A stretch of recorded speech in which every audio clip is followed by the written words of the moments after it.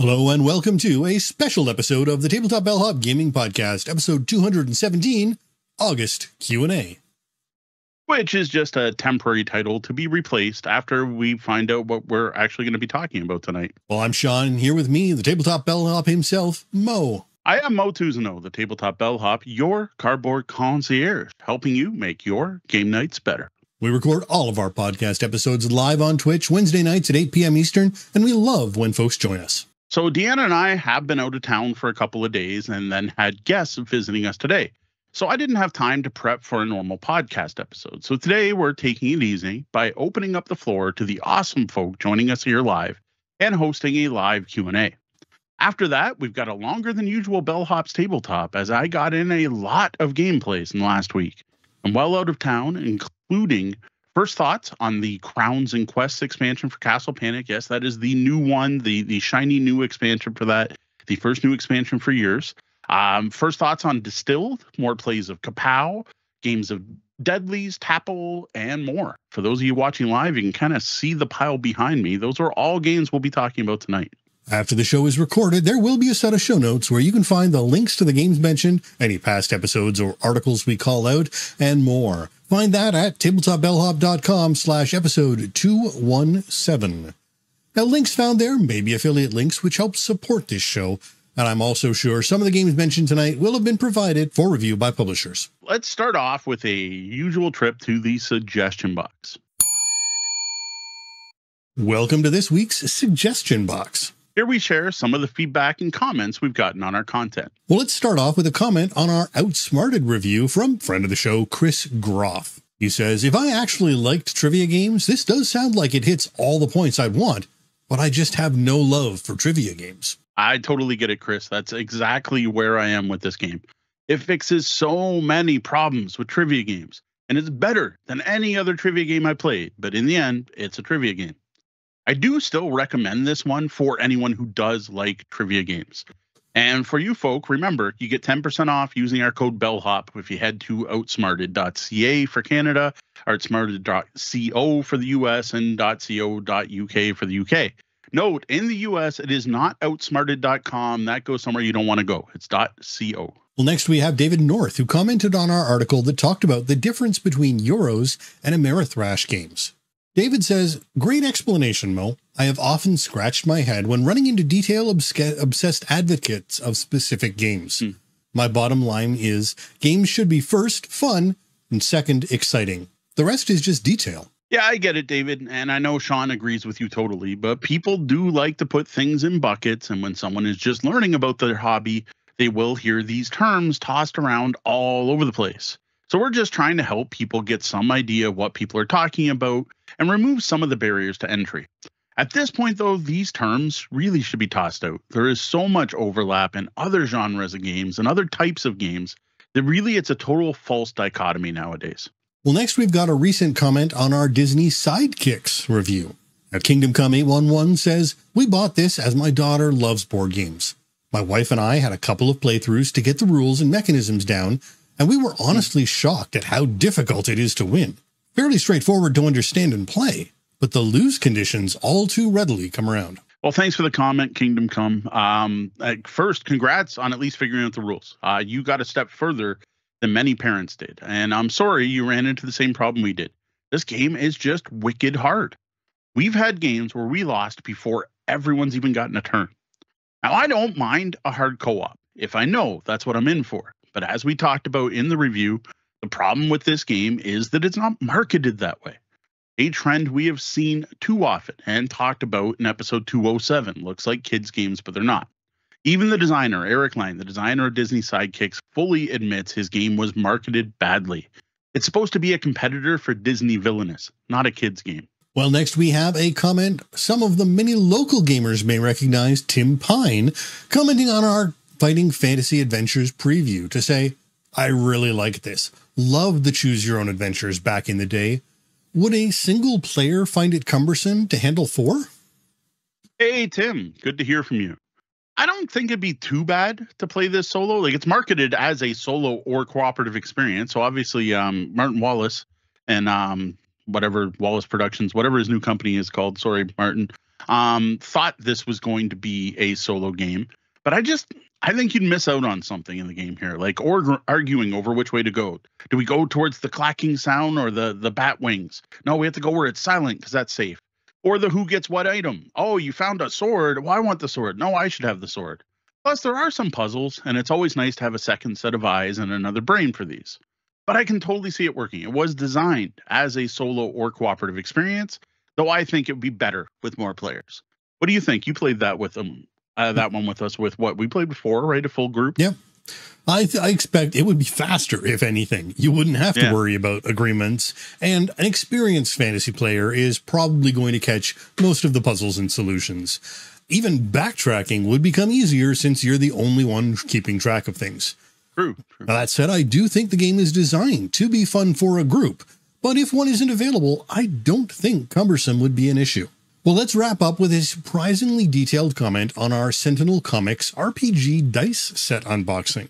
Now, Rich McGee 434 says, "The Sentinel Comics RPG has become my favorite Supers RPG by a fairly large margin, but I'm still up for the occasional other rule set as a one-off.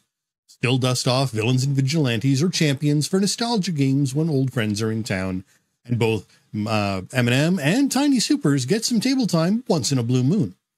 The rest of the collection mostly collects dust at this point, but mostly it's the Sentinels comics for Supers these days. Minor point, it's not actually a full polyhedral set. There's no D20 for anyone who needs one, which you won't if you're using them for the Sentinels, but some people expect a D20 with everything. I suppose it's also mildly inconvenient that the D10s are all one color, making fractionally harder to use as a percentile dice in a pinch, but again, that's something you need for the game they're made for. Probably anyone watching this already has enough oddball D10s and 20s and every other size to choke a horse. Well, they do what they're supposed to nicely. With very, very few exceptions, you'll never need more than 3 of any one die size for a roll during play, and I think all those exceptions are tied to villain abilities, so it's only the GM who might want to tap their dice collection for some spares now and then. Well, thanks for the info, Rich. Now, I'm pretty sure I called out the lack of a D20 in the unboxing, but knowing there are plenty of dice in the set for a player or group sharing is good to know. As for the D100 thing, I wonder how many people playing another RPG would even consider buying something that says Sentinel Dice branded dice. So I guess they were on sale on Amazon when I was doing the show notes for the episode not the show notes, when I was looking for links for the unboxing video. So it's possible they might have been cheaper than a standard set of D&D dice, 3 sets of D&D dice. So maybe you might have bought them thinking you were going to get a full set of polyhedrals. What I still love about these, that they didn't mention here, is the fact that the dice are color-coded. And they're not just like any color, though. They match the character sheets. They match the pre-generated characters in the starter set. And they match every example in the rule book, which is just fantastic for anyone new to the game. Now, obviously, Rich was not new to Supers RPGs when they played Sentinels, but it's possible it's the first RPG someone might have picked up or the first RPG someone will be playing. Because it's a simple enough system. I could definitely see this being a game you'd introduce kids to.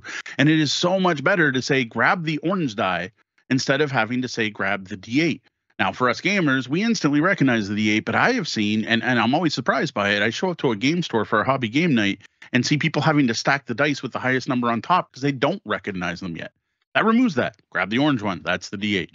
Well, that's all the comments we have to highlight this week. Remember, we can't read them all or we would be here all night, but we appreciate each and every comment, email, and piece of feedback we receive. First off, our 5th anniversary giveaway ends tomorrow night at 11:59 p.m. Eastern. So for those of you here live, this is your last chance to enter or grab a couple of bonus entries. You can find the giveaway pinned at tabletopbellhop.com. Next up, as we first announced last week, we won't be recording a live show next week. Yeah, that's right. This past weekend, Deanna and I had some time off, but this upcoming week, the entire family is heading up north to visit my aunt and uncle in Campbellford. And no offense, I'm hoping the podcast is one of the last things on my mind while they're on Wednesday. Things should be back to normal in September, and we should be back to recording live on Wednesday, the 6th. Now, finally, one last note about the audio podcast, and something you may have already noticed, but we're adding chapters. That's right. Now, if your podcatcher supports them, and not all do, you'll be able to jump between audio sections of the show just like YouTube viewers can for all new episodes. Unfortunately, going back to update old episodes isn't really practical. Yeah, thanks to everyone who spoke up and requested this feature, letting us know it was a priority for you. Now, we do have a small favor to ask for everyone. If you see any problems or issues, please let Sean know. That's Sean at tabletopbellhop.com, because we're still working out the many kinks, and we're hoping that next week should look even better than this week. We're here to answer your gaming and game night questions, working with you to make your game nights better.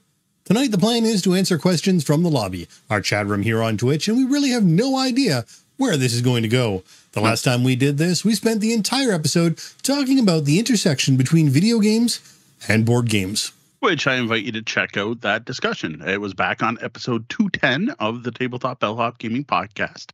Live board game Q&A. Done before I realized we should name our Q&A episodes after the fact, which is what we're going to do tonight.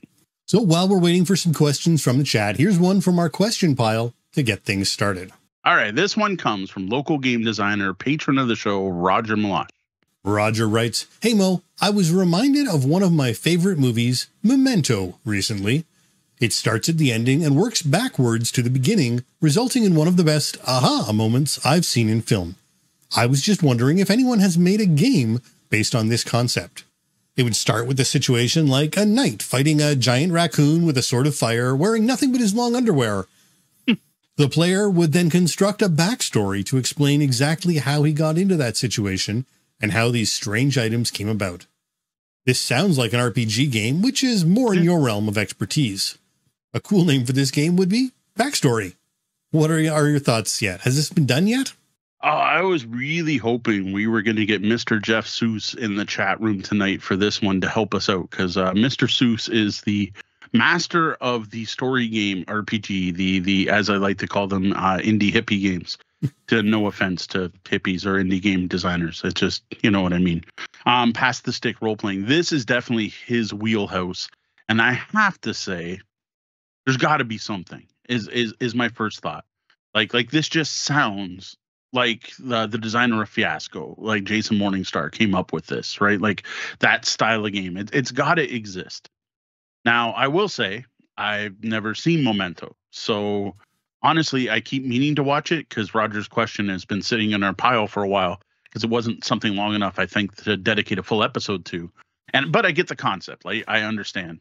Now, what I'm not sure, and maybe Sean can help this, is how is this different from a flashback episode of a serial, right? Where you've got the Star Trek episode, you turn it on, and the Enterprise is on fire, and you see Uhura get stabbed, and like Scotty falls out an airlock or something, and then it says, 38 days ago, and it jumps back and tells you, like, how is that different than Memento? All right, well, I've never actually been able to bring myself to watch this movie, but I do understand the concept. I'm just not actually a Christopher Nolan fan. So I would expect to find this sort of game on itch.io as a solo journaling game, honestly. But a quick search yesterday didn't manage to turn one up. But that's not to say there isn't one there already. Really, Memento is about a character who has lost the ability to create new memories. So when they start off, some time has passed from a certain event. The last event they can remember, and they need to work out what has happened since that event without being able to remember anything new either. Like they're a goldfish. They cannot create new memories. And that's sort of the concept behind it all. And it's a detective story, et cetera, et cetera. Okay. So that is a little different than what Roger described to me. Reminds me more of the flashback episode, which I have to say I hate. I absolutely hate TV series with flashback episodes. I hate those. Boom! 3 weeks ago. So I mean, to play a flashback episode in an RPG is pretty simple, right? You start off with a conceit, and then you go back to the beginning of the game and play until you get to that point. Right. Whereas this one, you're actually trying to figure out all the bits that happened backwards rather than forwards. All right. Yeah, because I was going to say, I've definitely seen the flashback done. That yes, here's your conceit. That's your RPG thing. You sit down with your group and you decide we're getting to this point. Everything you do has to work towards that point. Anything else you want to do in the middle goes, right? That's very much a story game right there. And I'm certain there are versions of that. Now I'm going to start with board games since I know I'm calling this an RPG, but I do think some of the time travel ones kind of do this, but specifically Tragedy Looper, though the very beginning premise doesn't work based on that. So in Tragedy Looper, you set up a board and it's different people are at different locations on the board. And the first round of play, the players basically just interact with what's going on. They just kind of walk around and check out the scene.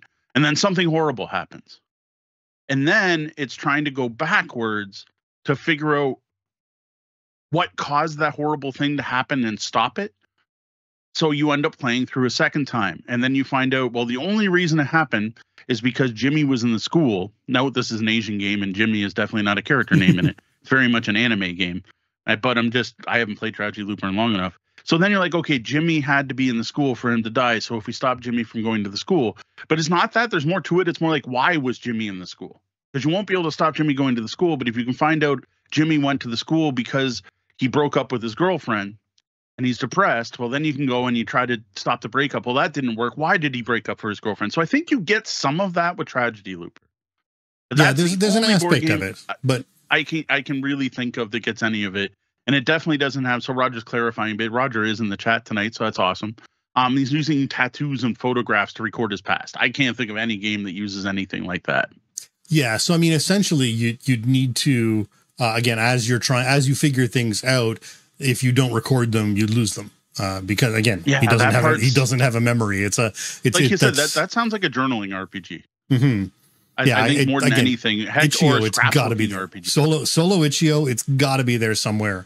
Yeah, someone's done this. Because I noticed you did have you did a little research, and I looked at that link.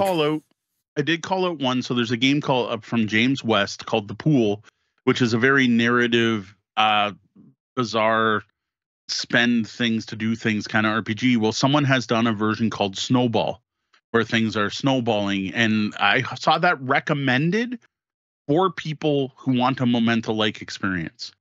Now, I've got to say I am not Jeff Seuss, so reading through the pool of blog posts trying to explain mechanically how this works was a little TLDR for me. And I'm like, all right, I'm just going to throw it out there. So if anyone wants to look up the Snowball variant of James V. West, The Pool, that might give you something what you want. And I'll toss a link to that in the chat room right now. If Roger is more willing to take the time to read through indie game designer speech to this is very hipster indie game designer speech, though. Yes. Reading it was painful. It's up there. Yes. The other one that came up was In Media Res, which is a one shot, but it's from an old Cthulhu magazine. For Call of Cthulhu and Cthulhu-like games is an old magazine, old zine that no longer exists, called Unspeakable Oath. And issue number 10 in 1993 featured a game called In Media Res, but it does what I was talking about. It does the boom, something happened. In that case, actually, you like wake up and you're in an asylum and someone's dead, and you don't know if you did it or you didn't, and you need to play back to find out what happened. But again, it doesn't have that memory aspect. I think it's just you're basically playing a flashback. Yeah. It's you're starting in media res and then doing the how did we get to this point? Fair enough. Yeah, it's definitely an interesting thing. And yeah, I mean, going on Itch.io, checking out the journaling RPGs, I feel like it really has to be in there somewhere. That feels like the most likely candidate for that. I'm kind of surprised that when I did Google this, I didn't find anything blatantly just seemed like it should be out there. Yeah, no, absolutely. I want to ask it is a well-loved movie. It's again, it's not for me. I'm not a Nolan fan, but there are a lot of Nolan fans out there. So I was surprised as well. All right. Does that help at all, Ryan? At least I gave you a link to if you want to dive into the Forge style indie RPG development brain. There is a link there for you in the chat room, which I will of course throw in the show notes. And again, I'm not trying to like bash on indie game designers. That is a very interesting brain space. I know a lot of people who write games who came out of the Forge, and some fantastic games came out of the Forge. But it kind of breaks my trad gamer brain to go through some of this stuff. Epidaia's boxes is another one. I can't. I'm like, maybe if we're sitting at a coffee shop and you showed me with plates and salt shakers, I might get it. But reading the blogs, I'm lost. Fair enough. Well, because this is a Q&A episode, we let our guests ask us anything. We got a question from the chat from Ryan, who asks, what is your favorite meat and your favorite dish to have it in? I am going to have to go with pork or veal. Oh, it's close. I can't decide. I can't decide between pork or veal schnitzel, because I'm going to go with pork schnitzel, and not just because that's what I had about an hour before we went live tonight. One of my absolute favorite dishes of all time is a really good Wiener Schnitzel, which is a Wiener Schnitzel would be veal, is a really good Wiener Schnitzel. But I haven't had a really good Wiener Schnitzel since the Ratskeller closed in Windsor. So the equivalent has been pork schnitzel, and oh my God, the Heimat has a fantastic pork schnitzel. Now, I may still prefer Wiener Schnitzel, but it's been so long since I've had it that I don't actually know if I prefer it to the pork, because it's just nowhere locally sells it.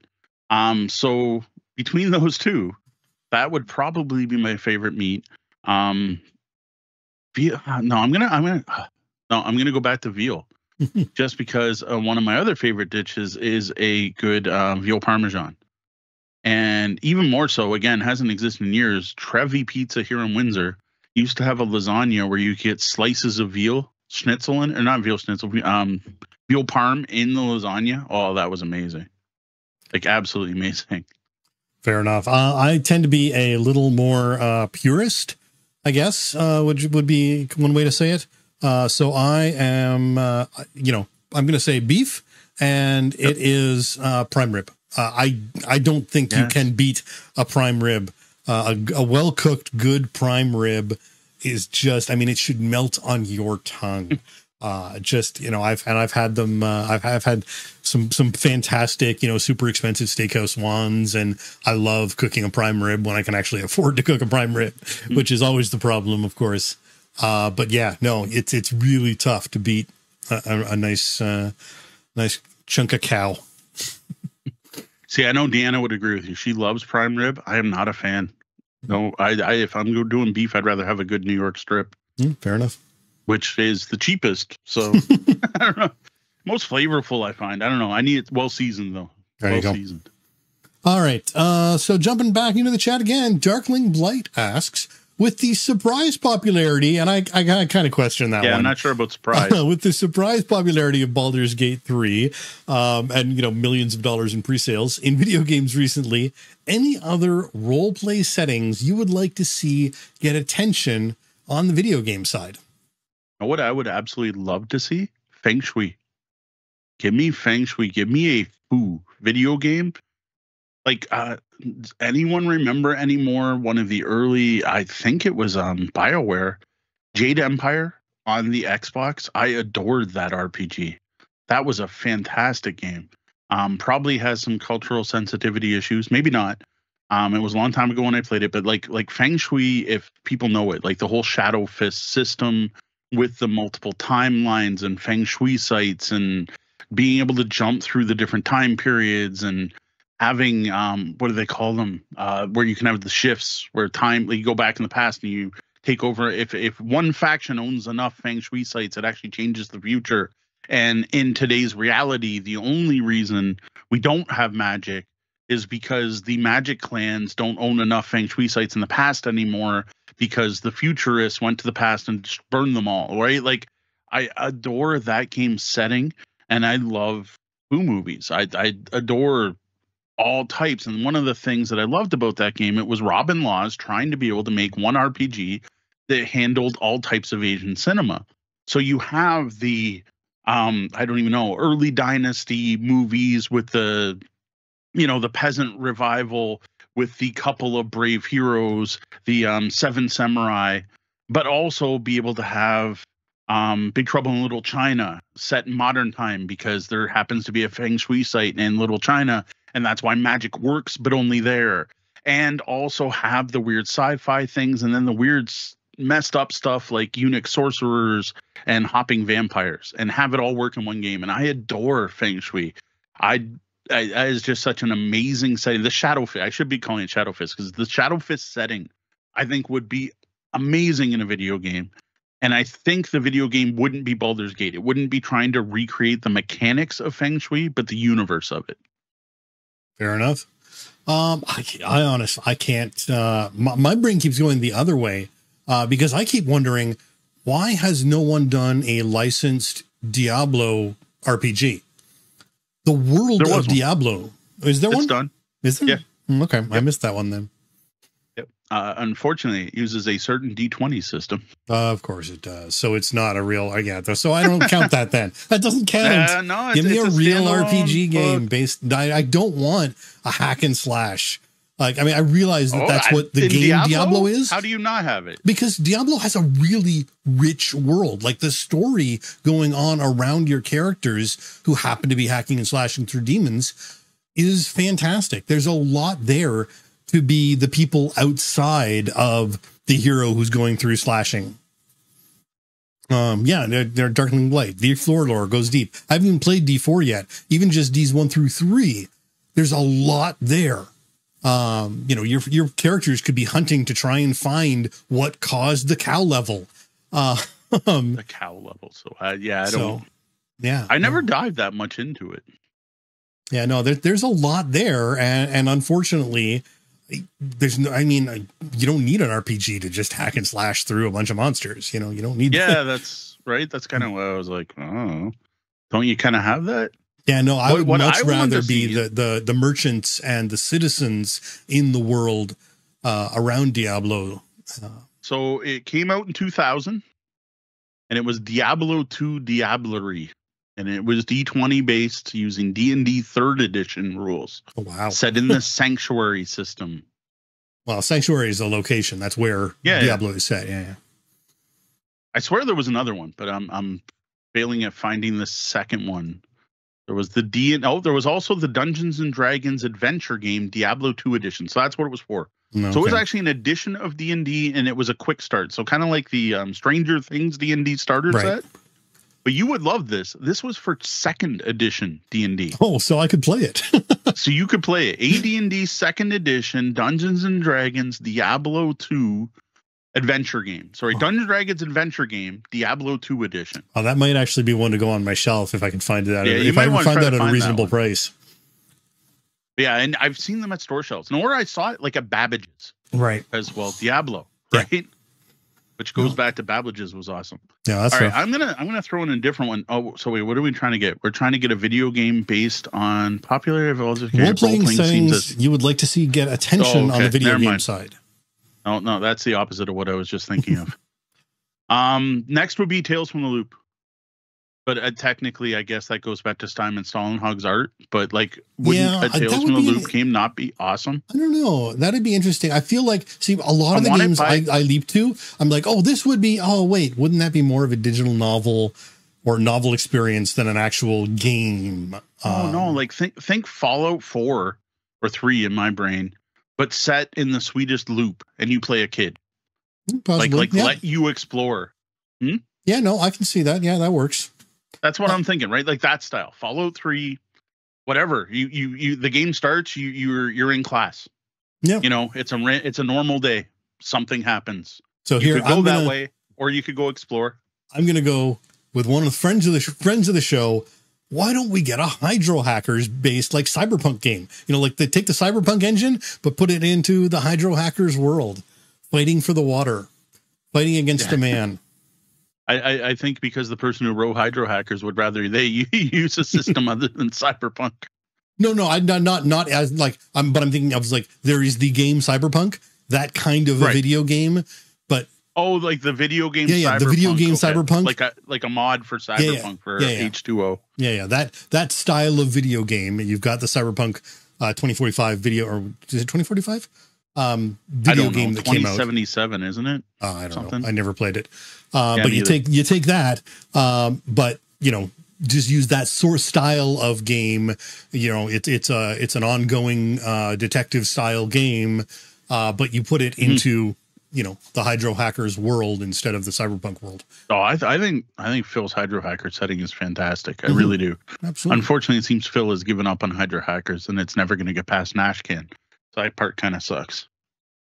Now, our other friend of the show that I could see, and who has branched out into a wide variety, would be Tracy, and their Iron Edda format. I mean, they have already gone to a number of different places with their setting.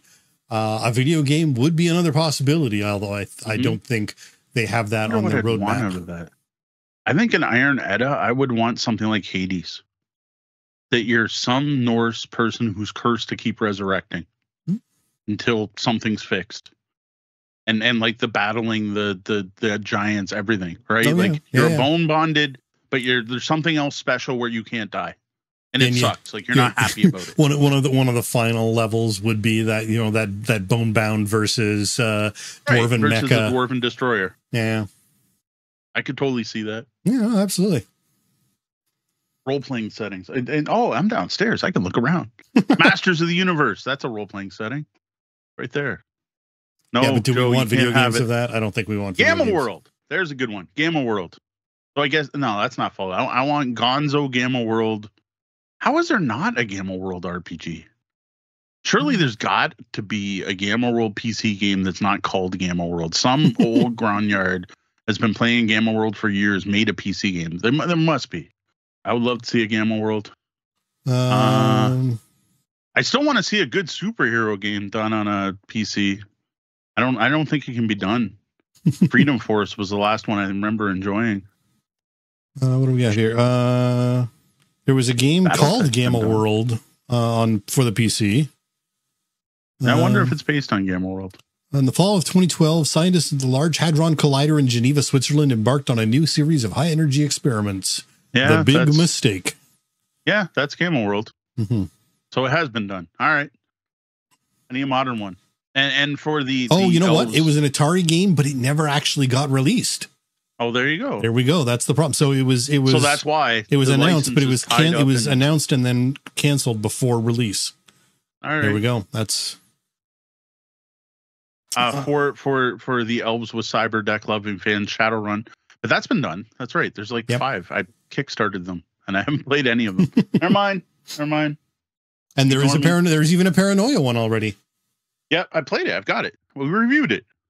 We have a review of the Paranoia role-playing game. Darkling Blight points out DC Universe Online is still going on somewhere or somehow. Yeah, I played it for a while. It was interesting to start, but again, my big problem is I never end up connecting with groups, and all of those MMOs stink as single player once you get past your, the initial startup. You get through the on rails portion, and then if you don't have a team, if you don't have a squad, it's utterly pointless. And that was my problem with DC. If I'd had a squad, I would probably have still been playing DC. I sat down when we first got the Xbox, and I'm like, oh, this is cool. And I jumped in and I loved it.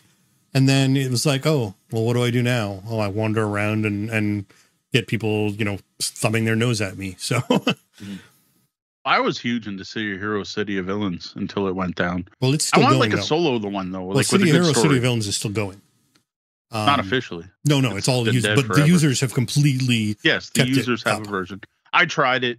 Unfortunately, the users are keeping it looking and playing like it did instead of trying to improve it at all. I get it. If you're a fan, sure.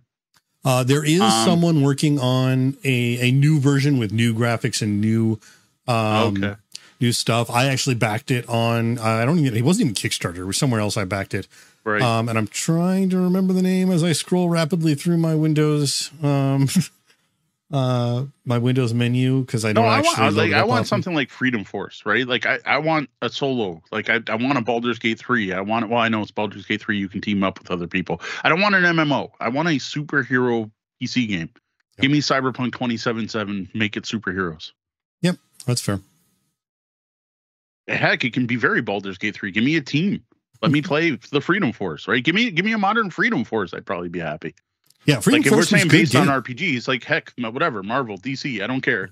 Actually, to be fair, I want a Sentinels of the multiverse. Like, whatever the Sentinels RPG is called. Yeah. Yeah, no.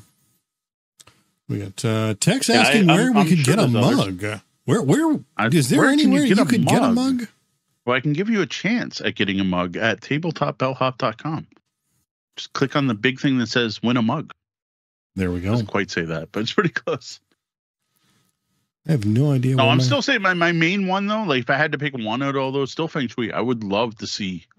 I don't know, a Feng Shui though. Tales from the Loop's really close. Tales from the Loop done by Bethesda, like Fallout level of quality. Right. But make it in give me the Swedish one. It doesn't have to be in the States. Just give me the Swedish one. Boom, dump me in. Give me a huge flipping world. Let me go find a secret passage on the side and go start exploring under the loop, Let me find the cave that suddenly sends me back to prehistoric time. Like give me all of it. And not like the super dark, depressing loop from the Amazon series. Keep the hopeful part of 80s in there. And yeah, it's the City hopeful of until Titan. we get nuked. Yeah, City of Titans from Missing Worlds Media is the one that I hope may actually turn into something someday. Which might be City of Heroes. Yeah, may someday become a modern like Unreal Engine capable sort of City of Heroes thing. With real graphics. I jumped back on it for a bit and I had fun for a while, but the problem is all of those games in the end were just procedurally generated random fights where you team up with. I had a team. And your team would go to that building and open it and go around the corner and then up the stairs, then over here, then over here. Then, you got the MacGuffin. Then you go do it again and again and again. Well, you see, everyone I know, like all the people I know who are still City of Hero fans to this day are RPG, are role players. Are role so playing, they aren't, they aren't just they're doing not the just mission, they're role playing. Because the grind got so boring. Yeah. No, using it as a place to role play a super's character, yes. Mm-hmm. Yeah. Playing the game anymore now. No, that's why that game still exists. Is because all the role players wanted somewhere to role play their characters, and I see a lot of like RPG forums for supers. They are still using City of Hero characters as their like art. It's like I made this character in City of Heroes as my generator was pretty good for the time. Costume, etc. All right, moving on. Let's get another one. RPG questions here. We have another question from Roger Dodger Games. Do you play a lot of games with 5 or more players? How do they go? Fine. It depends on the game. There are certain games that work with groups that big. We play quite a bit 5 if Tori and Kat are over and Sean's over. Sean's played a lot of 5-player games with us. There's just some, especially Euro games, to go back to our older discussion on how I probably shouldn't use that term anymore. Some cube pusher, economic, engine builder, those style of games get to be too much with 5. But others sing at 5. Like Scythe, I will happily play at 5. Terraforming Mars, I'd prefer to stick with 4. I don't. And then party games is totally different. 5 to me is like the sweet spot for most party games, like your minimum amount. Once you have 5 players, now I'm going to let's break out the Telestrations. Thrones of Valeria, great with 5. Though it's each play your own. It's better with 6 or 4 because you can play into teams, but it worked great at 5. Mm-hmm. Again, I'm looking around the room for those who aren't watching the video. I'm not remembering player counts. I don't know. Like 5 to me is fine. 3 to me is fine. More than 5 is where it gets a little rough. Usually once I get up to 6 players, depending on what we're doing, like if it's game night and we're all together to play together, I'll play 6 players. But usually once I get to 6, like on a New Year's night, there's 6 of us, we'll split into 2 groups of 3. Yeah, we did Castle Panic with 5 a couple weeks back. Yeah. I think Castle Panic's fine with 5. Actually, I didn't like it with 6. I found 6 was too much. Yeah, well, and again, as you said, when you hit 6, it's a great way to start teaming up. That's the time you drop back down to 2 sets of 3 rather than keep counting up. Again, Telestrations behind you right now is one of those exceptions where it can play the big numbers. I know you were a little concerned. You want at least 5. 4, it's too quick. Yeah. You only get 2 drawings, right? It's like, oh, yay, it made it around. You need at least 5 for Telestrations. Monstrosity, what's that? Because I know that gets a little long when you get too many players in there. What happens with the Monstrosity is technically you're supposed to play so everyone's the investigator twice. When you have too many people, that's a lot. Because every round is a minimum of 2 minutes, 20 seconds. Minimum. Because that's the timed portion of the game. But in between is all the voting and talking and what'd you think of this, right? That makes every round probably about 5 minutes each. And 5 minutes per player seems good. But when you're playing a rapid fire party game, once you got around the table once with 8 players, you're looking at, we've spent an hour, right? And then you're like, well, I know it's only 40 minutes, but between whatever, people getting up, grabbing a drink or anything, you're like, oh, do I really want to spend another hour just drawing silly monsters? Yeah. Like the colonists, or not the colonists, Caverna, that I won't play at high player counts. It's a great game. It supports, I think, 7 or something ridiculous like that, but it's just too long. The big 4X games, I think, are best at 5 or 6, like Eclipse, Twilight Imperium, but you know what you're in for, right? Like, you're down for an epic game night. You don't want a quick game night. You want that to feel epic. You want it to drag out. You want to be playing for a long time. Those are games I love playing at high player counts. Fair enough. So, yeah, I don't know. To me, it's the one thing I like. I wish manufacturers won't do this because they think it'll limit sales, or publishers won't do this. But like the Board Game Geek recommended that tends to be pretty accurate as long as the game has enough votes, because most gamers are pretty good at judging this was fun at 5 or it was too long. And it just depends on the game. Some games are designed to play at 6. Battlestar Galactica, you want to play it at 5. Once you play at 6, it adds in a weird, funky rule about Cylons. 5 is the perfect amount. I won't play that game at any count other than 5. I'll only play Battlestar Galactica with 5 people at my table. Roger mentions the alpha is good at 6. Yep. The alpha was pretty good for higher player counts. Almost every game with a GM plays best at 5. So like Star Wars Imperial Assault, I think, is best at 5. 1 player playing the Empire, 4 players playing the hero. Descent, Journeys in the Dark was the same thing. What's the American Haunted Heartland game? What is the name of that stupid game? It's not stupid, sorry. Ghost Betwixt. You wanted 4 players and a DM. The classic Hero Quest, 5-player game right there. 1 player plays, I'm going to say Zardoz. That's not the right name, I know. Zardoz, and everyone else plays heroes. Like I said, it depends on how the game's designed. If it's designed for 5 players, great. Now, if it's designed for 4 and they made it available to play for 5, I think that's where it can be hard and sometimes go too long. Like to me, Terraforming Mars is one of the examples that once you get to 5, I don't know what it is. Like, you think adding 1 more player would add 45 minutes. For some reason with Terraforming Mars, it adds an hour and a half. I don't know why in that particular game. Dominant Species, if I remember, is best at 5. I like high player count games for games that support high player counts, I guess. Fair enough. I will say the sweet spot in general for most games seems to be 3, whereas I usually play 4. Most gaming I do is 4 player. Me, D, and the kids, or me, D, Cat, and Tori. So playing just me, Sean, and D, we've hammered through some games that seem like they should be longer and they're not, with only 3. So that's also a level of the experience and willingness to sort of head down and game with sipping coffee and playing through, where it not necessarily the most social and relaxing gaming that we've done at when the 3 of us sit down and we've got some games to get done. Hues and Cues, you want at least 5, if not more. That game's better with 10 players. Not many games play 10 players. Trick Draw, more with whatever the max is. 5 might be the max. I should have brought that one earlier today. Diamonds is one of the best trick-taking games that plays at 5. That's actually why I love Diamonds when it came out. Like, I like Heart Spades. Diamonds is weird because when you play offsuit, something funky happens, which involves these diamonds, which are actually how you win the game. But what I love about it is you can play 5. I'm not at that time. I don't even know if there was. There must have been. I think Wizard might have played 5 or 6, but like there weren't really hobby trick takers that played high player counts.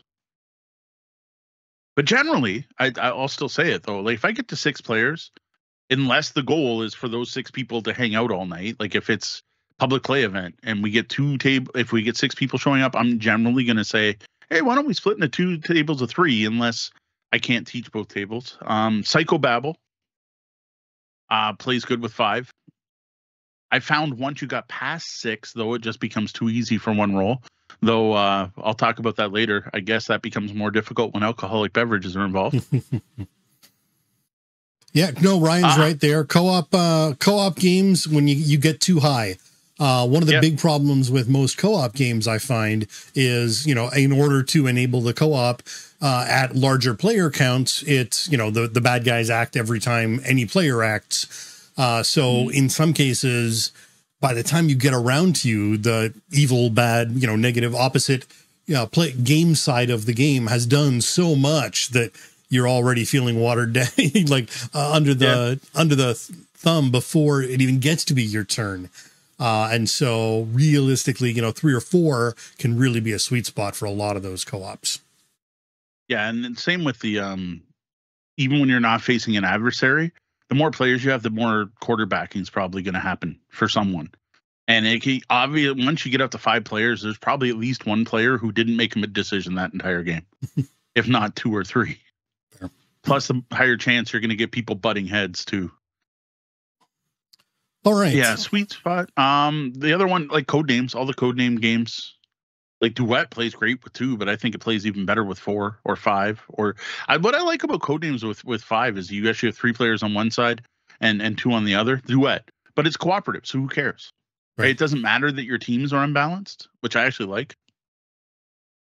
Fair enough. Well, we got a follow-up question from Roger here. That isn't a follow-up, but I think it kind of melds in nicely with what we've just been talking about here. And this came in from Discord earlier today, where he says, I like a lot of player interaction and negotiation in games, but some players don't enjoy any interaction. They enjoy solving a challenging puzzle more than trying to peer inside their opponent's heads. How do you deal with diverse needs in a game group? I think that's true of any, whether it's negotiation, interaction, social deduction, dexterity, real time or not. You split people up. Like no one game is going to make everyone happy. And if your goal is to keep everyone interested and happy, the only thing you can really do at that point is compromise. Is you play the puzzle game first, and then you play the social deduction game next. Or you play the negotiation game. Now, if you're lucky enough to have a big enough game collection, you might be able to find games that cater to both groups. But I tend to find that when you try to do that, neither group ends up happy. Like they're like, oh, I like this part, but I didn't like this part. And they're better off just playing a game they fully like instead of one where they like part of. So that's one of the things I've learned over the years running public play events, that if someone's, you're like, oh, I love worker placement games and figuring out a puzzle. And there's another group that like, I love trying to play a hidden role and find a traitor. Well, you mash those 2 together and you end up with Shadow Hunters, which was actually played at the barbershop bar. Doak was so happy. He finally got to play a full 7-player game of Shadow Hunters. But for the players who like worker placement, they're like, oh, I didn't like all the lying and trying to just figure things out. And other players are like, well, I knew the answer, but I couldn't collect the stuff to be able to give my answer, and I didn't like that. And I'm like, and I think you end up with both groups not happy. Now, the people who like social deduction and worker placement are like, this is awesome. They got a social deduction worker placement game. So I get it, but like you can't make everyone happy. And it goes to the stuff we've talked about before many, many times on the show about a session 0, is if you're putting together a game group, right? Like you've decided you're going to get together on Wednesday nights at easy mode, which easy mode's long gone. Rest in peace, easy mode. And you're trying to make everyone happy. Well, the best thing you can do at that point is find out what people want to play the next week and let them know, like, hey, I'm going to be bringing this. If you're not interested in that kind of game, you might want to bring your own game to play or not show up this week. Stuff like that. Like, you set expectations at the beginning of the night. And when you're looking at an event like that, your best thing you can do is let people know ahead of time what you're going to bring, and let people know, like, hey, if this game's not for you, like people. You don't all have to play the same game together if you happen to be at the same event, right? Like split up, go play 2-player games.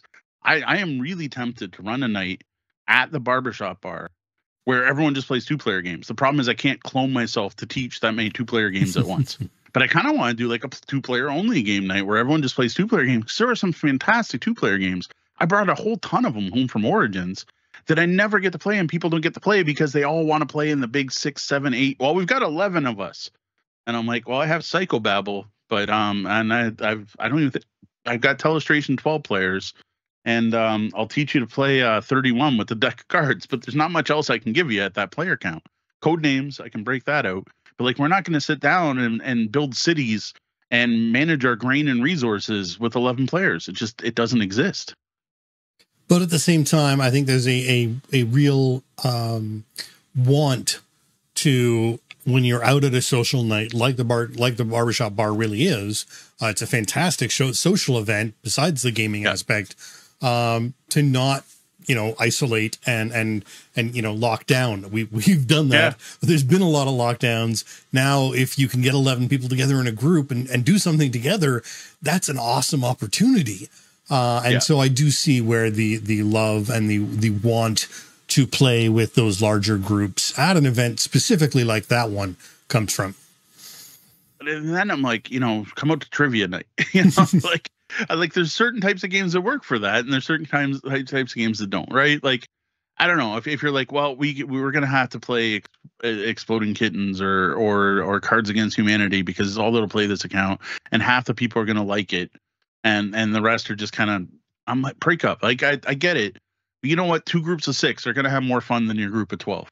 And no, you're not all playing together, but you know what? Next round, swap up 3 people from each table, swap to the other table.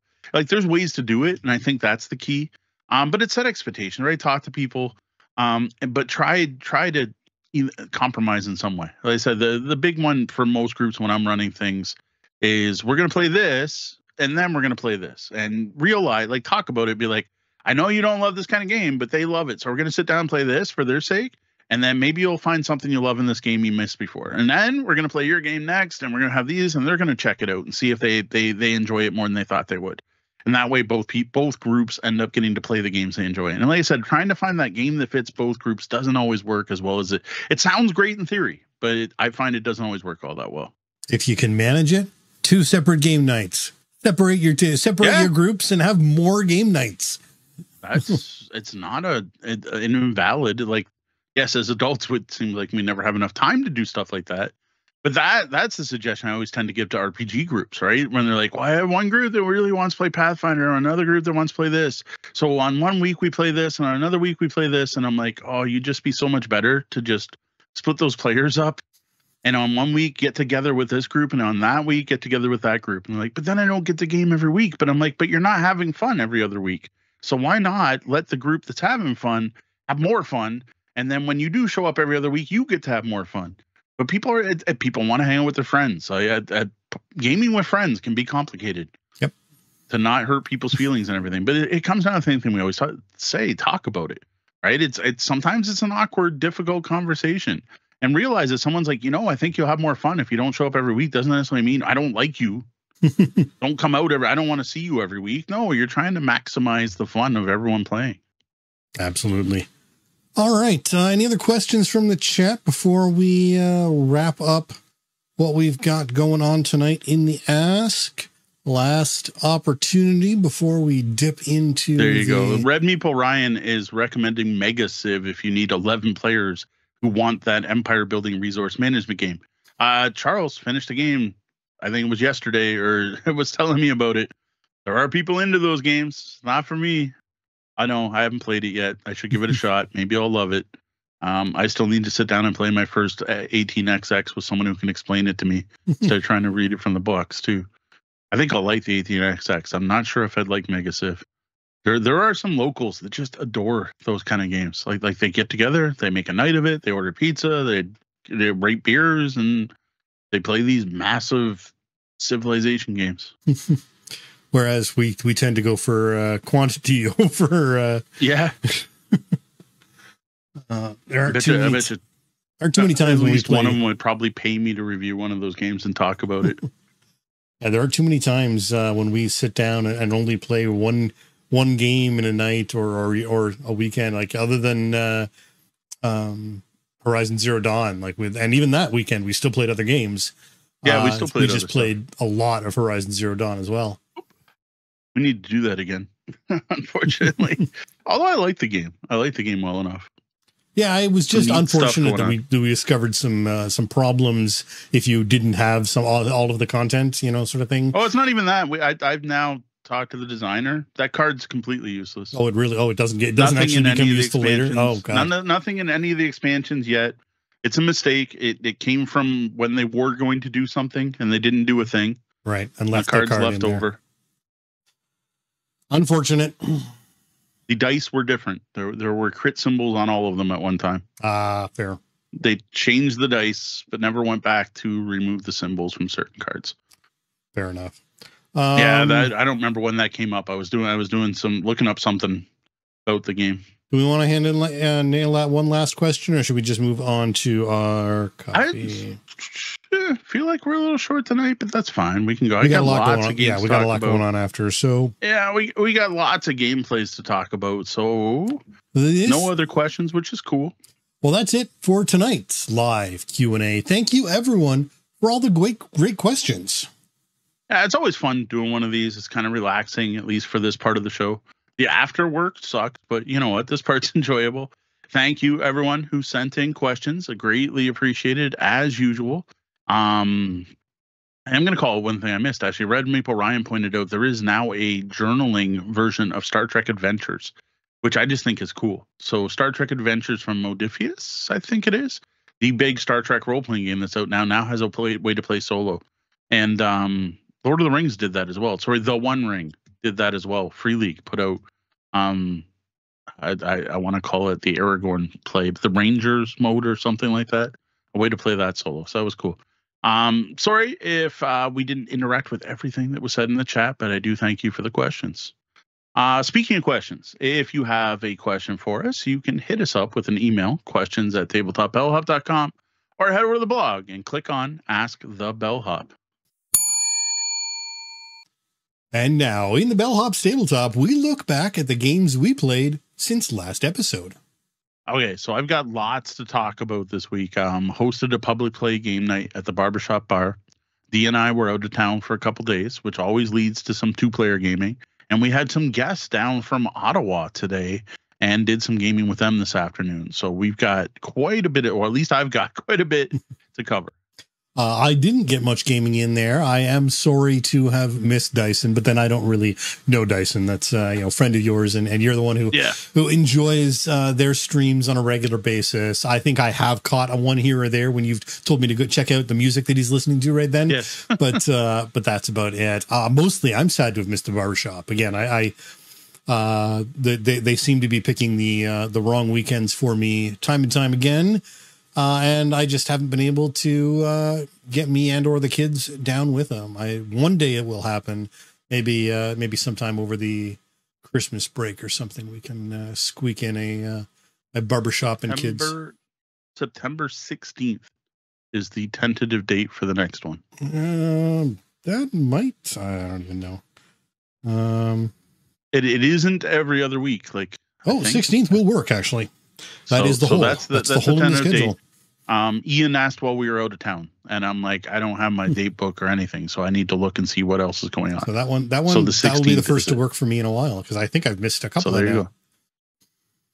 All right, I do hear we were featured on the screens at the Barbershop Bar, though it didn't work that well. So I guess last time we did it, Sean had put us up on the screens, but then it just went to the playlist and was playing the Dice Tower and whatever. So I'm like, cool enough, right? Put up board game content. So he just put us up. So we had Tabletop Bellhop content out there, but for whatever reason, whenever one video ended, it didn't go to the next one. Oh, so it was a cool idea. And to be fair, Sean doesn't actually watch our stuff. He's not really much of a gamer. And I'm talking about Sean Garrity Davis. This is a whole different Sean. There's a lot of them. Whole different Sean. And others. I told you before. I've told many people before. I collect Sean's. The cook at the Barbershop Bar. One of the employees there. And so he was putting on the escape box stuff and reviews where I would have put on full episodes. I just would have went to our podcast playlist and told it to go, possibly to shuffle, but I wasn't the one running it. So fair enough. But it was kind of cool to have us up. A couple people were like, I don't think you can actually shuffle YouTube. No, maybe not. I don't know. Yeah, it was kind of interesting. But then people asked for music to be put on. So It was neat to have up for a minute, but like we don't have the best kind of leave it on in the background content, I guess. Yes, there we go. Ever yes. referred to. I thought they would have had them up on the TVs, but actually had music playing. I didn't think they would have our content playing audio. That's kind of weird. Yeah, well, the other thing is we don't have closed captioning on everything. True. So if we had closed captioning and everything, I think they would have left it up. I don't know. Maybe next time we'll try to figure out something a little better. Before that, though, we did play 2 games of Castle Panic over at Brenda's, and finally got to the end of the rainbow. We have now tried all of the content in the big box behind me here, and got to try the Crowns and Quest expansion, which I think is it's newer, right? Like this is the new hotness for Castle Panic. So yeah, Castle Panic Big Box came out. Crowns and Quests came out after the big box, which is the reason why there is a big box second edition, essentially, because the first big box didn't actually have all the expansions in it anymore. Yes. So this is well, Crowns and Quests came out, and then Castle Panic second edition came out, which revised all the artwork and made it look a little nicer. They fixed a couple little things, and then they put out the new second edition big box that now included Crowns and Quests. And to be fair, this is what Fireside really wanted us to cover, was the Crowns and Quests expansion. So the first thing I'm going to note is we played 2 games of Crowns and Quests, and that was on the same night. Which is notable because we don't generally play more than 1 game of Castle Panic in a night. Yes, because it's a 2.5-hour flipping game when you add in all the expansions. So not this one. So what this game did, this expansion does, is it is strongly recommended to only play with the base rules. Now, I do have a correction from last week. I was talking about how I had kind of peeked ahead and looked through the rule book, and I said it was designed specifically for the base game and no expansions. Well, actually reading the rules before play, the actual suggestion is designed for the base game and at most 1 expansion. Do not mix with multiple expansions. It literally says the game will be completely unbalanced, potentially impossible to win, or too easy to win if you use multiple expansions, but there's no reason not to combine it with 1. So for Wizard Tower fans, which seems to be the biggest, most popular expansion, you get to keep that in if you want. Yeah, and that makes sense. The Wizard's Tower, I think, is a really fun expansion. Adding that second deck, the option for the other kind of cards, really made it a more fun and variety and various games. So I think the biggest thing I found missing, though, was the variety in the monsters. Like, the base game of Castle Panic has goblins, orcs, and trolls, and that's it. It doesn't seem like that's it when you played it, but like that's not very varied compared to once you throw in the Wizard's Tower. You get the mega boss monsters, the new boss monsters, the imps, and then like all kinds of different flying creatures and all this other stuff. So I was actually more sad that what we were pulling out of the bag wasn't as interesting as I was not having wizard spells. But I would strongly recommend them. Now, these 2 plays were with just the base game. Now, what this does is it completely changes the point of the game. So instead of destroying every monster in the bag, you now have to complete 2 quests. To get these 2 quests, you're randomly going to determine them. One is what they call your in-game quest, and the other one is called the final quest. Interestingly, you draw them both at the start of the game, so you get to see both of them. Personally, I would have liked it if the final quest you didn't draw until it came up, but it does let you plan ahead. So while working on the first quest, if you know what the final quest is, you can do some stuff. Would it be, and then or is it potentially impossible to complete the final quest if you didn't know in advance? Like, could you possibly go down the wrong path? And no, okay, nothing. Well, not in the ones we saw, not at all. To be fair, the first quest just kind of felt like play a game of Castle Panic, and then here's your starting state for the real game of Castle Panic. Right. If that makes sense. Okay. One of the nice things this does add is asymmetry. Thank you. Love asymmetry. There are now 12 characters.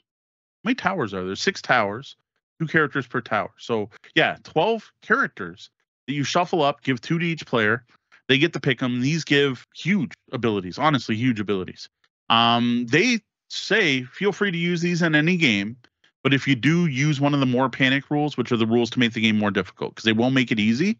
But I gotta say, if you're ever playing this game with littler kids, give them heroes to play, because that's going to remove the difficulty that can happen due to randomness and castle panic. Like, these abilities are huge. Like the archer can change the range band of something. There's a guy that can do 1 damage, anything, anywhere not in the forest, once per turn. And like, that doesn't sound like much, but if you play Castle Panic, you know how much that 1 damage can make a difference. Yeah, that's huge. It happens every time on their turn. There's someone else that can change color, like shift by 1 arc, right? Like, they're all big abilities. Another one that draws an extra card, so they just have an extra card in their hand. Again, in Castle Panic, doesn't sound like much, but it's huge. Yep. So I did like that. The final quest I loved, because there is a bit of flavor text. Now, this is their quests and heroes and all. It's not an RPG. You're not getting that aspect. Though the kids got into character because everyone had a quote, and the characters, because of those quotes, the characters had my kids had something to latch onto. Like, oh, it says blah, blah, blah. So he's obviously gung-ho, so I'm going to do this and this.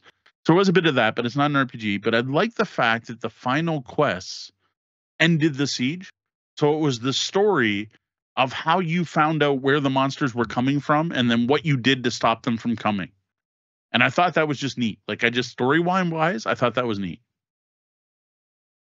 So the first quest we faced, I thought was fascinating. So you're playing Castle Panic, just the base Castle Panic. You only got orcs, goblins, and trolls. But every turn a monolith thing shows up. It was called a Chaos Stone or something on a zone in the map. It has 2 health. Anytime, and it starts in the archer ring. Anytime a monster spawns in that arc, it shows up on the stone. You go around, you play the full round. At the end of the next player's turn, another monolith shows up. You roll a die. If you roll the same arc, it comes closer. You roll a different arc, there's now 2 monoliths. And again, anything that spawns in the arcs with the monoliths instead spawn on them. And there's this like really cool graphic of these goblins jumping out of the stones. And these are the chaos portals that are moving closer to your castle. So we had it so one of them, because of bad die rolls, ended up right outside our castle gates, and suddenly a troll pops up. Instead of starting out in the forest, it literally started next to our walls. That was really neat. I really enjoyed playing through the stone thing. It was like just different type of strategy than you need normally. The finishing for that one was once we got rid of the stones, and that was our goal. We just had to destroy all 6 stones. Once we destroyed all 6 stones, we completed that quest. We got to rebuild 2 walls. When you complete a quest, you get some kind of thing. And then we start the final quest. Well, the final quest was the monsters are coming out of nearby caves. You've located the 3 caves. You have to close them. Well, to close each cave, you had to deal 3 of one type of card, 2 of another type of card, and 1 of the third type of card. And it was based on colors. So like to close one cave, you need 3 reds, 2 blue, and a green card. And then the other caves would be whatever, 2, 3 green, and whatever it was. And until you close them, you were drawing 4 monsters per turn, which is huge. Normally it's 2 monsters per turn. You were drawing 4. So it was all about getting the caves closed. But the whole thing was you had to now dedicate your hit cards to closing caves, and you weren't killing what was on the map. So that was the first time we played. Second time, I don't remember the name of the quest. In the starting setup, normally you have a troll, 2 orcs, and 3 goblins. Nope, 6 trolls. That's it. 6 trolls marching in on your castle. Don't draw any more monsters. Defeat the 6 trolls to get through the first quest. How was that hard? But we did it. But then we got to the end, and we had walls down and a tower down, and we were pretty beat up. Then we draw the final quest. Again, we knew this ahead of time. Now you're building outposts, and this was neat. You had to pay a stone and a mortar and a hit card of the appropriate color to build an outpost. And it had this little outpost symbol that literally went around the number. So it kind of rings the number for that zone. Any monsters that spawn in the forest with an outpost take 1 damage when they spawn. Instantly killed goblins. Orcs were down to 1. Trolls were down to 2. The goal was to build 6 outposts, 1 on each of the spots, which meant a brick and a mortar and a color. And there's not enough brick and mortar without cycling through the deck, I think, 3 times before you could possibly do it. So it gave us this huge reason to hoard brick and mortar. But again, the monsters keep coming. So you're like, do I save my brick and mortar, but now I can't defeat the monsters? So that's just 2 quests and 2 final quests that we tried. But like, how different is that? It's almost like every quest is a standalone expansion for Castle Panic that could have been sold separately, but it's thrown in this expansion. That's impressive. They've certainly made a giant step away. So I mean, the previous to this, you know, they had been this tacking more and more and more into Castle Panic. They had been, slapping clay onto a statue to make something bigger and bigger and bigger. Yes. And it seems like they finally realized that they may have gone too far, carved it back to the original, and strategically added aspects to the game rather than just, throwing stuff at a wall. No, I agree completely. And there's a ton of bits like that. That is the one thing with this expansion. There's just a ton of weird counters and stuff because there's so many different quests and combos. I think there's a total of 18. I think there's 11 quests and 7 final quests. Don't quote me on this. This isn't our full review, so I might be off on that. Like and it's like one used the Chaos Stones, another one used the Outposts, another one there's like a dude running with a flag. I have no idea what that's for. There's scrolls, there's different portals, like there's just all these different counters. So when you get the quest at the top, it just says set up. It's like grab this from the box and then put these here and there. And so like it's neat, and I think this is going to add way more variety and honestly replayability to the game than any of the previous expansions, because you never know what you're going to face. Fair enough. Well, that's certainly a welcome and interesting thing, although it's kind of a shame that you've got all this other stuff in the box that you may not actually end up wanting to use anymore. Like, there's no way before we do a final review with this may also be reviewed on the 6th. We'll see. That I want to now try, okay, let's try Quests and Crowns with Engines of War. Okay, let's try Quests and Crowns. I don't think I'm going to go through all that. I just don't play Castle Panic enough to get through it all, but it's impressive. Like, honestly, I think Castle Panic could be a lifestyle game. Like I know most people listen to this podcast are board game collectors, and their collections aren't just 10 games or just 2 or just 1. But like for a family, if you could just stick with Castle Panic, buy that box. It's not cheap. It's like 120 US. But buy that box, you're set for years. Like you can just keep trying different combos and trying different things, and let's try this with heroes. And that's like all we've been playing is the basic rules.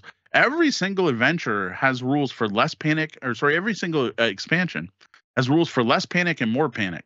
And we could still be doing all that. And then there's a whole mode where someone plays the monsters and they get a hand of monsters to play, and they can either play 2 randomly or they can put 1 out where they want. So they can actually time it so like the trolls hit your weakest spot and stuff. Like I haven't even explored that part of Castle Panic. So if you have been growing up with Castle Panic, did your parents buy Castle Panic as the only game when you were born, and you have slowly been growing up with the experience of Castle Panic for your entire life? Let us know in the comments below. Yeah, I like this one. This expansion was good. It's what I was worried it wasn't going to do. It did what I thought the last expansion might do and brought back the kind of silliness, right? The quick play, the stress, but then some elements that really changed up the game. Like I said, the stress of those stones. We got to get the stones. The stones are going. What if a troll spawns right there? And it still took about an hour to play. It got back to that quick play, exciting, stressful, somewhat still pretty dang random. But it never felt unwinnable like we had with the base game. So I have a feeling these Quest and Crown scenarios are better balanced than beat every monster in the bag. Yeah, and the whole idea of not having to beat every monster in the bag is a big deal. I remember, dipping your hand into the bag and just sort of dreading the feeling of how many monsters were left in there still. And so to know that you don't have to get through every single one in there is a big relief. and in the games we played, there were always monsters left in the bag. So we actually finished every game with Quests and Crowns, or Crowns and Quests, before we would have finished a game of the base game.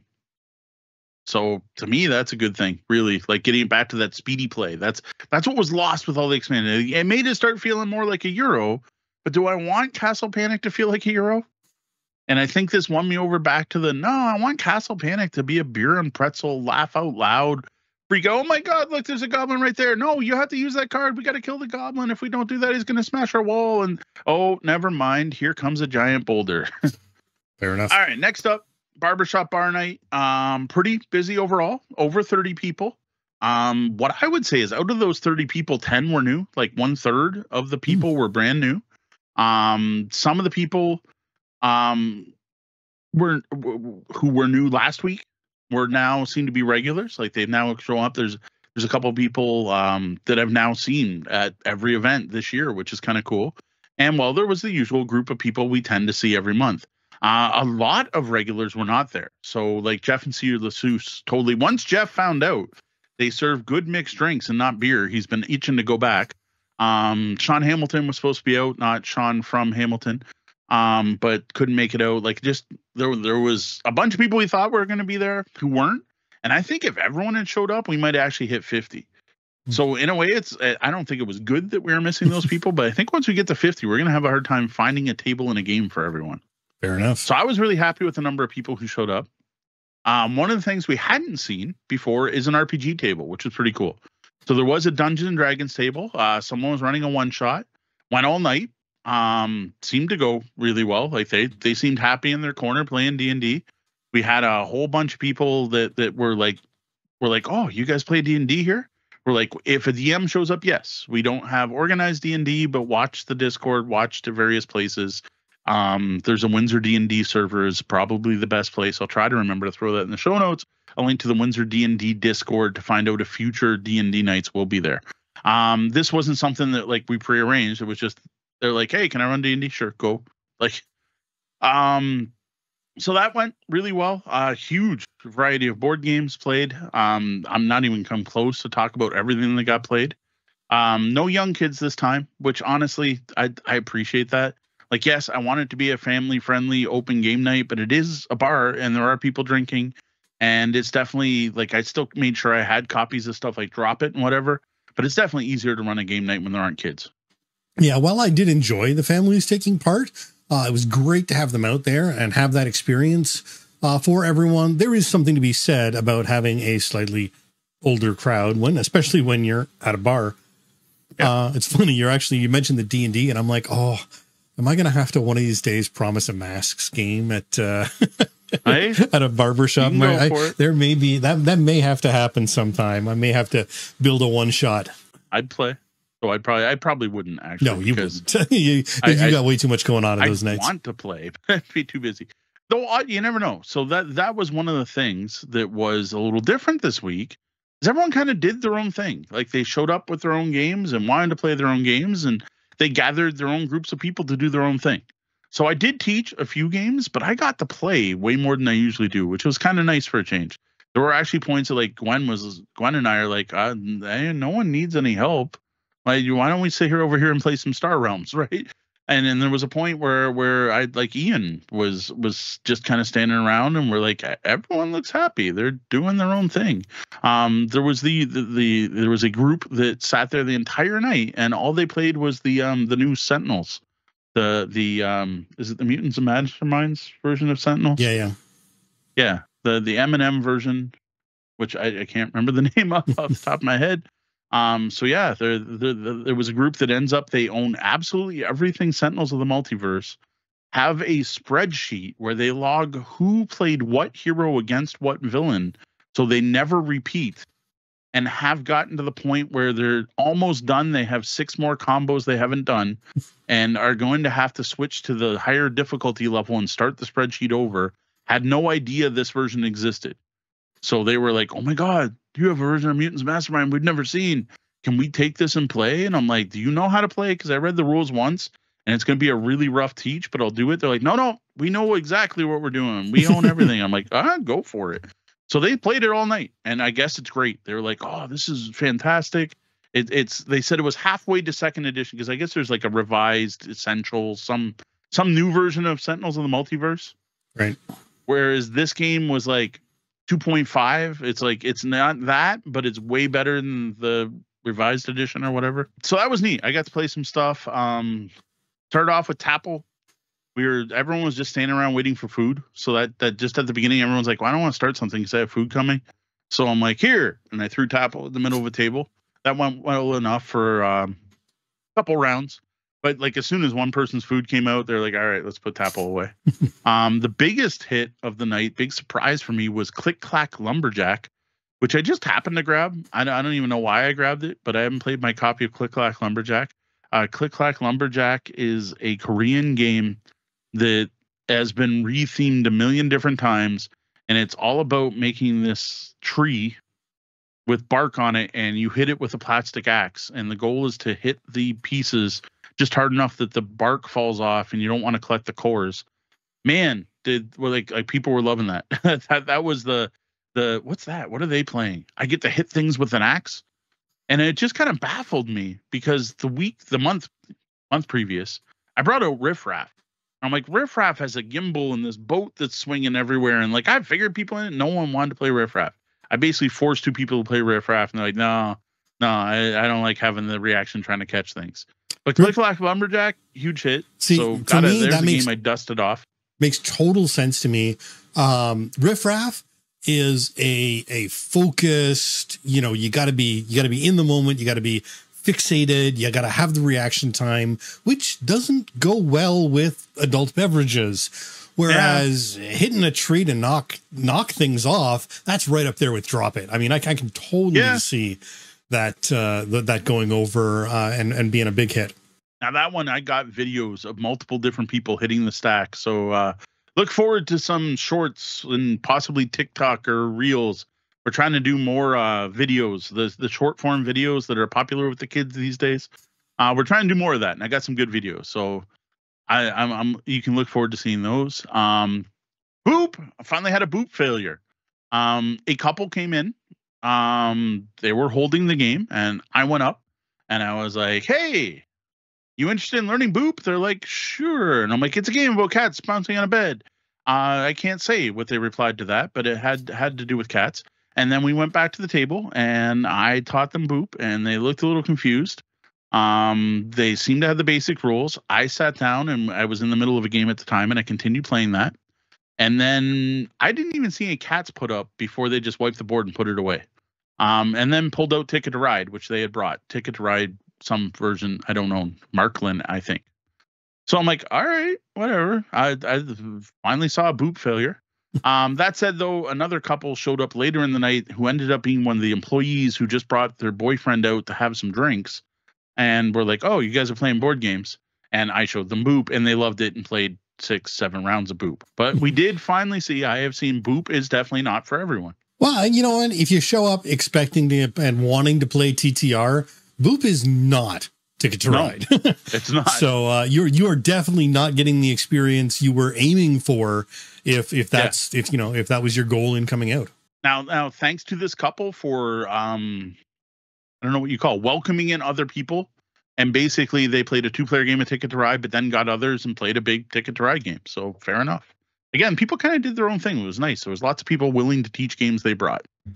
During a slow point, I said there was multiple times. Ian and I'm like, Ian, you want to learn something new? And he's like, what do you got? So I showed him Kapow. We played just the basic rules, which are okay. I much would have rather played with characters. But I wanted to show it off to him. He had a good time. He dug it. He really liked the way the dice worked. We definitely have a problem with one dice side that won't hold faces, though. Which eventually you're just like, when the rest of that die is fold, you're like, well, the blank obviously equals this. So that's a little disappointing to find, but he did dig the game. He's going to try to get it in at the store because he thinks it'll do well because they have a good working relationship with Wise Wizard. It's easy to get Wise Wizard stuff. So Ian, Doug Kapow, I enjoyed teaching again. I'm getting a little better at getting across what you need to watch for and what you should do, as opposed to just hear mechanically how it works. Next up was some Star Realms, and this is funny. So I played Star Realms with Gwen, who had played before, and we're playing. Ian's walking around, doing his thing, being host, and he looks over and he's like, wait a minute, I've never seen that Federation ship. Is that new art? Wait, what's that about? What card is this?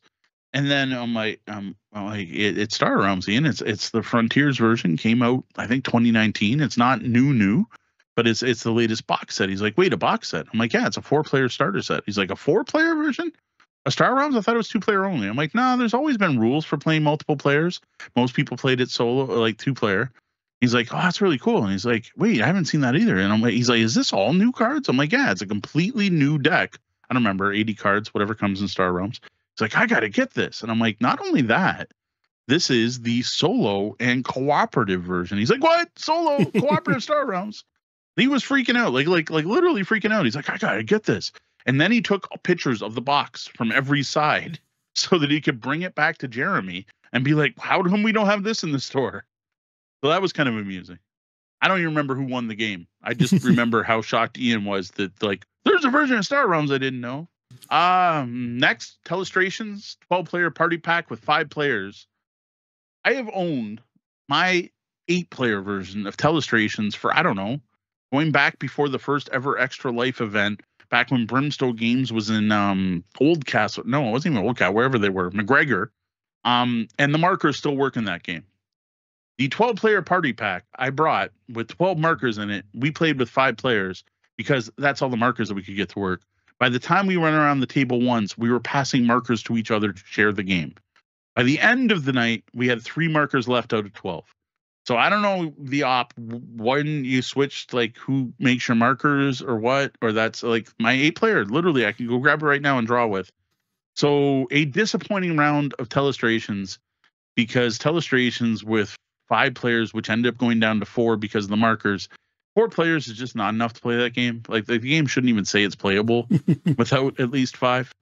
Some fun. And I mean, there's no reason that markers should be like that. I mean, although they are the thinner marker in the 12-player pack. You almost need to keep some rubbing alcohol in there to try and regenerate them, when they die. But you shouldn't have to do that every time you pull out the game. No.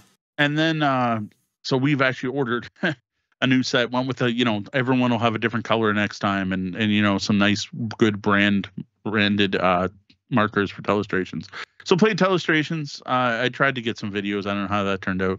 And then we were dumb because then Gwen broke out Monstrosity, which uses markers, and we're like, damn, we're dumb. Why didn't we grab the markers from Monstrosity? But anyway, Gwen ran 3-player game of Monstrosity, which I don't know if the box says you're supposed to play 3 players, but we did run into a rule problem. So part of the game is you vote on who you think drew the best monster, and you can't vote for yourself. And with only 2 players, that means you point at each other. And you each get a point because you tied. And while the fact that Monstrosity should just be a party game and no one cares about the points are completely broken with only 3 players. Like, they don't work at all. But I don't even, I'm going to look it up. It is right 3 to 8. The community says 4 to 8. The community says 4 to 8 plus, but the listing says 3 to 8. So if you were going to play with points, you can't play it with 3. Like, it just doesn't work. Like, if you're going to play Monstrosity, which I totally get, play it without caring who wins. That's fine. But if you want to mark score, if you care about who's going to win the game, don't play with 3. It just doesn't work. The scoring system is completely broken. That is from Gwen, though. I will admit I didn't reread the rules. Maybe there's a 2-player variant somewhere in there that I missed. That's still an awesome game. Like the premise is just so good. So someone draws a card and it's got a funky looking monster on it. Most likely drawn by the Miko. It ends up because almost half the cards are there. So then you look at the card for 20 seconds. You put the card down. You describe the card like you were a witness that saw the monster doing a crime for 2 minutes. Then everyone reveals their drawings, and you vote on who you think best matches the card. So yeah, I don't know. It's I didn't play that one, but like it's always a big hit. I did catch Gwen teaching Drop It during the night. I saw her and Brenda playing games of Drop It, and that couple I mentioned who would come in, the one staffer, and a fanboy of mine, and ends up because I got over there and he's like, "Wait, your name's Mo, right?" And I'm like, "Yeah." And you have some kind of like French name that starts with T, and I'm like, "Yeah." And he's like, "Okay, you do the board game thing," and I'm like, "Yeah, yeah, look, that's what I'm doing." He's like, "But something else, you do something else." I'm like, and I wander away. I come back. He's like, "I know it. You're the food guy." So that was kind of funny. And ends up this person has been like my friend on Facebook for 16 years, following all the stuff I do. And once came out to one of our game nights at the Green Bean downtown. And that's the only time they ever made it out, but they always meant to be coming out. So that was kind of interesting. There was a bigger group playing party games, like the silly party games, pick the card and laugh about it, exploding kittens, that kind of stuff. They were doing their own thing. I was letting them do their own thing. There was a couple who had just moved down from Sudbury. I happened to overcatch part of that conversation. First event out, they were having a good time. At the end, they're like, "Okay, do you have anything that plays 11 players?" So they said younger group, rather big. And I'm like, "Oh, Psychobabble." Again, huge hit. This did not have the boop effect. Everyone loved it. The one thing we did find, I only did one round. I did the thing where I played the therapist once and hosted the first round, taught everyone how to play. What I did do is I kept going back to make the deck for the host. Like, you know how you have to like sort the cards to make the deck, just so they didn't screw it up. So I'm like, just flag me down when you're done a round and I'll make the deck for you. Because I don't know that breaks the game. That if that deck is wrong, the game is completely broken. Yeah. So I was doing that part for them, but not taking part otherwise. Saw a very fun transition from how detailed people were being. But my fear of the therapist winning all the time at high player counts, I guess, is counteracted by adult beverages. Because if you're the therapist and you've had enough to drink, you forget what people have said and forget what questions you even asked. And it makes it really hard to remember who said what and figure out what everyone's talking about. So it ends up, Psychobabble is one of those games that the later in the night you play it in a bar, the more difficult the game gets and the easier it is for the inmates. Fair enough, then. We learn something new every time. But yes. I mean, yeah, Psychobabble is such a fantastic game, and it's not surprising that that it was a hit there, especially in that the adult beverage format. Mm-hmm. And it was great because these people who were playing the more popular party games enjoyed this enough that they're like, I think this was more fun than some of those lighter, sillier, random party games. Yeah, as it should be. That made me happy. Overall, it was a good night. I went well. There was a table playing heavy games. There were heavy gamers. Charles showed up. He taught Glory to Rome. There was the usual mix. I don't know. It was a good night. Next, vacation gaming. We took a trip out to Blenheim and the Red Barn Brewery, which is still a great place. Fantastic beer, great vibe, like one of the best patios I've ever been at. And I taught Deanna Kapow because we were sitting outside. So we played twice. We played the base mats and then with Heroes and Villains. I played the character that can stop time, and Dee played a big damage dealer. I'm terrible at names, sorry. Dee had a kicker where she could take 1 damage to deal 6, which, oh my God, she was smoking me. Like 20% of my health was gone the first turn of the game. But the time stop character has this really neat ability to lock powers so they go off automatically every round. And I think I played it really well. That was my goal. The first 3 turns was to lock in 3 things, which is the maximum. And once I was powered up, I took it in the end. But it was dicey. Dee felt like I destroyed her in the end, but I still felt like if I hadn't gotten those locked in, if my dice didn't fall the right way, she was going to destroy me before I got going. So again, digging the game. Once you add characters, the base mat feels like superhero Yahtzee. It's who rolled better, who was luckier. Right. Once you throw in the heroes and you're drafting dice based on the actual powers of the heroes, and I'm digging the game. So you would have been playing Time Out, while Dee would have been playing Victor Kane. There you go. I sure. Time Out, I remember seeing at the top of my board. This is the problem when you put out a game that's not based on an established license. I'm like, I don't know. I like fun OC heroes. So yeah, totally get it. So the one thing though, patio, right? So I'm like, okay, dice game, no cards. This should be great for outside. The wind says no, especially the screen problem. You wouldn't realize how hard it is to hold up your screen and roll 6 to 7 dice and place them with one hand while you're trying to hold your screen with the other. Like, right. So it ends up, despite the fact that it was more like should be weatherproof, if there is any wind, unfortunately, you're going to need to play inside. That's unfortunate. You get little weighted bags or something to hold down. Something, and even like the little plastic faces for the dice are light. Because here's your complaint. The complaint you had said. Some people mentioned the dice are light.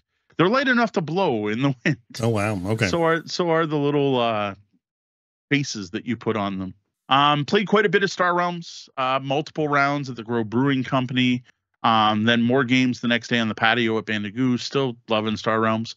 What I need to do, and we haven't been doing, is we're just playing 2-player. Like, we're still just digging the new cards. It's still refreshing and new, and still Star Realms and intimately familiar. And it's one of those games that now Deanna and I have played so many rounds of it that it's casual enough. It's like playing Racco. even though it's playing Star Realms, because we played so much, right? We're just like, yeah, and I buy 2 cards, and we're chatting, and we're talking about other stuff. What I need to do is I need to dive into the campaign and solo stuff more. Not the campaign, the I can't remember what it's called. The cooperative and solo, and then there's the champions. See, this is why a detailed show notes sometimes help more. Whatever it's called, the giant cards that you battle against. We haven't tried many of those, so I think that's the next step with that. Did not play Racco. Despite the fact that I had a Facebook memory come up today to say no trip to the county is complete. Well, I guess it was incomplete because we did not play Racco.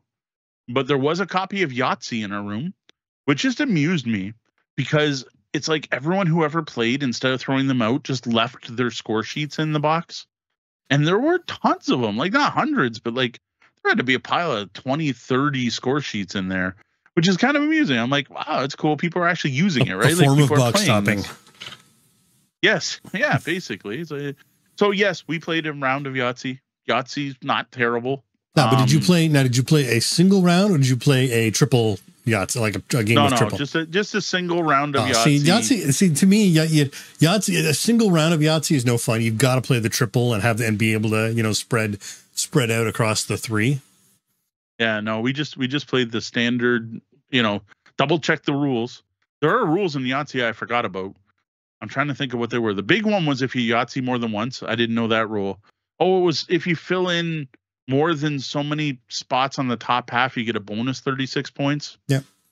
I totally forgot that rule. But once we ended, we compared our score sheets to others. We played better than most people, but man, there are some I don't know, Yahtzee masters out there or really damn lucky people. I'm not sure which it was, but I'm like, wow, we got 200 and something, and he got 300 and something, and someone here's got 6. I'm like, how did you do that? We played 3 rounds of Point Salad. That happened to be over at the Grove Brewery. Still digging Point Salad. We did the whole 2-player thing where you play, like you split the deck in 3s, and then you play 3 rounds and total your points. So we did the Yahtzee thing, but we did it with Point Salad, I guess. Still digging that one. The big one that I think people want to hear about, though, is Distilled. Broke this out at the Red Lantern Coffee Roasters, I think is their full name, Red Lantern Coffee Roasters. Dig that place. Unfortunately, only open till 3 or 4.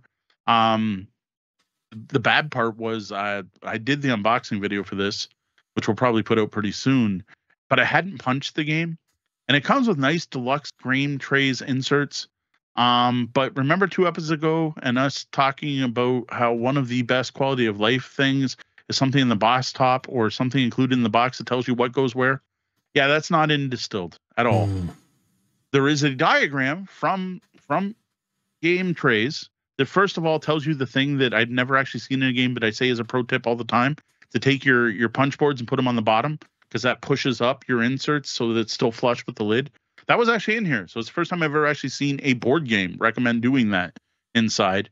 And it shows you what order to put the trays in, but not what goes in the trays. And I can't remember if I shared it online, but I took a picture of us trying to sort this game. And there's just a lot. There's all kinds of labels, and there's all kinds of cards. And so tray A goes on tray B, which goes next to tray C on top of tray D. But it's up to you what you put in any of that shit. Yes. And eventually I found a video from the designer of the game who said, you're free to put what you want where, but here's how I do it. Which I'm like, no, just tell me how to do it. Like, please, at least give me the optimum way. Well, I suppose they're trying to sort of hedge their bets there, because some people, if they say this is how you do it, someone will guaranteed say, oh, you're wrong. It's way better if you do it this way. Yeah. So then they're just sort of foregoing that problem and saying, do it however you want. It's up to you. I guess. I still would have much rather had a picture of here's how we prefer to sort the game, though you may be able to find a better way or something. Yeah. Fair. Next problem, you've been to Red Barn. You know how big those tables are. And they're not huge. They're not like my gaming table, but they're not small. Oh my God, is this game a table hog? Jeez. I totally did not. I don't even know how the guy gave us a demo at the table he had it at. There must have been stuff that was not in play, because there's multiple boards out. So there's your player boards, which are significant, like bigger than Terraforming Mars, large player boards. There's a scoreboard, which takes up a surprising amount of stuff. There's what they call the market truck. So there's this truck that you stack discards on. There's the standard market that's ridiculously long. It's almost twice the length of a player board. You're then going to lay out 3 rows of cards that are the deck plus 3 cards. You're going to have a place to put your money that's in 3 denominations. You've got your recipe cubes in 3 denominations. There's just stuff everywhere. Like, it basically took up an entire table at Red Lantern. And then the second game we played it at the Sandwich Brewery, and we had to put 2 tables together to get this to fit. And this is 2 players. It's just D and I. And the game, I think, plays 5. And for an example, when we played Castellans at the Red Lantern, Red Lantern, we had 3 players of Castellans plus like rule books spread out and boxes open and on the table. I mean, we kind of took all the space we could take. Really, we weren't neat about it. And you know, we used that table. So it's a sizable chunk of table you get there. Yeah. I was a little shocked. I didn't realize that. Not a good bar or coffee shop game, despite the fact we played it. Yeah, they clearly did not have it all out on that demo then, because that demo table was tiny. Yeah, it wasn't that big, right? Like I'm trying to picture what they had out. I don't know. I had to look through my Origins pictures and see if I took a shot of that. Like, I know he didn't do a full game as a quick demo anyway. All right, one of the things this had, so we've got one quality of life improvement that it gave me. I will say the game trace inserts are nice. They're branded. It looks like a barrel. It looks like a whiskey barrel. The trays are great for holding the resources. Everything's the spots to hold the player pieces. They're all uniquely shaped as well as colored, and they actually match the player boards. Like and then the clipboard is dual layered. Like, it did almost all of the quality of life, including an onboarding book, which was fantastic. It was a very well done onboarding book where it gives you a standard market to lay out in the middle. So you have a standard setup. Everyone has set characters, and then it walks you through, and it looks like the book's fairly thick. It's literally only 1 turn. So 1 turn of the game where it literally said, you buy this, then you buy this, then you buy this, then you buy this. But it was like, you buy this because your character specializes in this and you want a long-term plan to do this. You're going to buy this because by turn 2, you want to distill your unique brew. And you're going to take this because, and it explained why you're doing all this stuff. And by doing that, teaches you every possible option in the game. But when you're only playing 2 players, you only see 2 players worth of options. So like, then we're partway through the turn and it's like, you'll note that Sweden doesn't have this. And I'm like, no, because we're playing 2 players. There's no Sweden here. So it was well done, but it was awkward. Like I don't know how you do it better though. Like, it's set up for a 5-player game.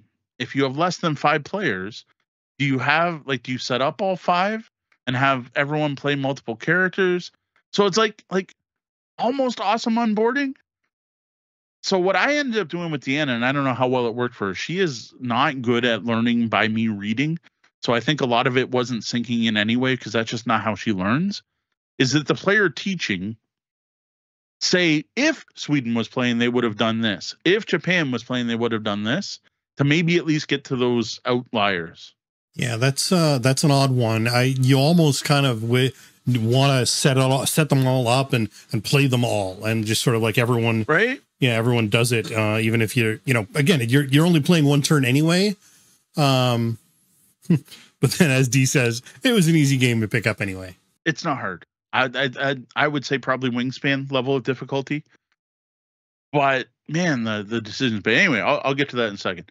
So we played our first game, learning game. It was neat. The theme is really tied in. I was surprised by how much it plays like Brewcrafters, the travel card game, which you played, with the whole, you're trying to collect different ingredient cards, and then you're going to take your ingredient cards to fulfill a recipe. And that felt very similar. You're literally buying ingredients, except you're also buying a bottle to put them in and something to age them in, or not even age, but something to brew them in. Sorry, I should say, because sometimes you age, some you don't. The trick, though, that it's not in Brewcrafters is you never know if it's going to work in this game. So you have to grab at least water. You have to grab at least yeast, and then you're going to grab at least 1 sugar. Until you have those things, you can't brew anything. And in this game, you are going to brew one thing every turn of the game, and the game's only 7 turns. You're only going to ever brew 7 things. And if you ever fail at brewing completely, you played wrong. Like you want to brew something every turn. So you need those 3 basic ingredients. But then you're going to take those ingredients, you're going to add in alcohol based on the number of sugars you have. You're going to shuffle that hand, lose the top card and the bottom card, and then look at what you're left with. And basically, all you're looking for at the beginning of the game is, do you have any sugars left? If you have no sugars left, you brewed moonshine. If you have sugars left, you brewed vodka. Now, you can also then learn other ingredients where, like, gin requires a metal ton and at least 2 plant sugars to be able to, gin was fruit sugars specifically. And I'm not going to get into how to play the game. But that whole mash thing with the top and bottom. Now, what I didn't realize is I'm not a distiller. But I guess that's what you really do, is they call it the mash. You mash all this stuff in your giant ton, and then you bleed off the top, and then you suck out the bottom, which is called bottom and topping, which I realize there's other connotations to that. Well, that's what you're doing with your deck, right? You're shuffling it, you're mashing it all together and moving the top and the bottom. And that thematic tie-in was really cool. There were some other interesting thematic tie-ins, like, well, everything you bottle your stuff in, you then make a glass collection that you save and you put off to the side on your shelf to show off the cool glasses you've made. And that's a little set collection thing. The whole thing just seemed really neat. And I really liked the mash thing. You could take risks. You could be like, I'm going to try to brew gin and I'm only putting 2 fruit sugars in my entire deck. Well, if one of those is the top or the bottom, you're going to fail at making gin and end up making vodka. Or you can make sure to put in 4 fruit sugars. That way, no matter what, even if you got a fruit on the top and the bottom, you're still going to make gin no matter what. And I liked that you had that. You're like, you could push yourself or not. And the amount of asymmetry, there are a ridiculous number of characters in this game. I didn't count it, but it's got to be like 20 or 30 different regions of the world. And everyone has its own unique recipe. So that was really cool. There's whatever H, what's that get you to? A, B, C, D, E, F, G, H. So there's 8 different tasting boards that you can play with, and that's the different booze that's in that game that you can brew. So you can mix and match those. Just really neat game.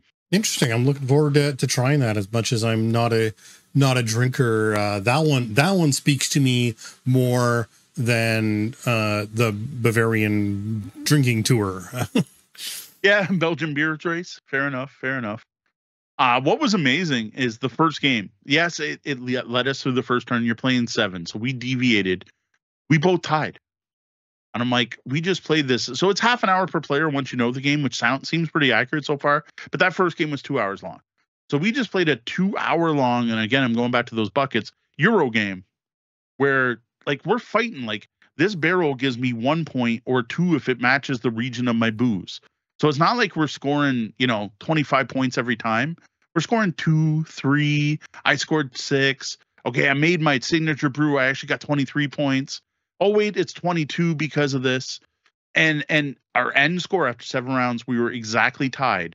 We had over 100 points, nickeling and diming it, right? Like, in this game, I've noticed you tend to have like 2 to 3 big batches, but everything else, like, yeah, I get about 6. Yeah, I get about 4. I get a couple bonuses here. Yeah, I've got whatever. I've got $15 left at the end of the game. That's worth 3 points. I couldn't believe we tied.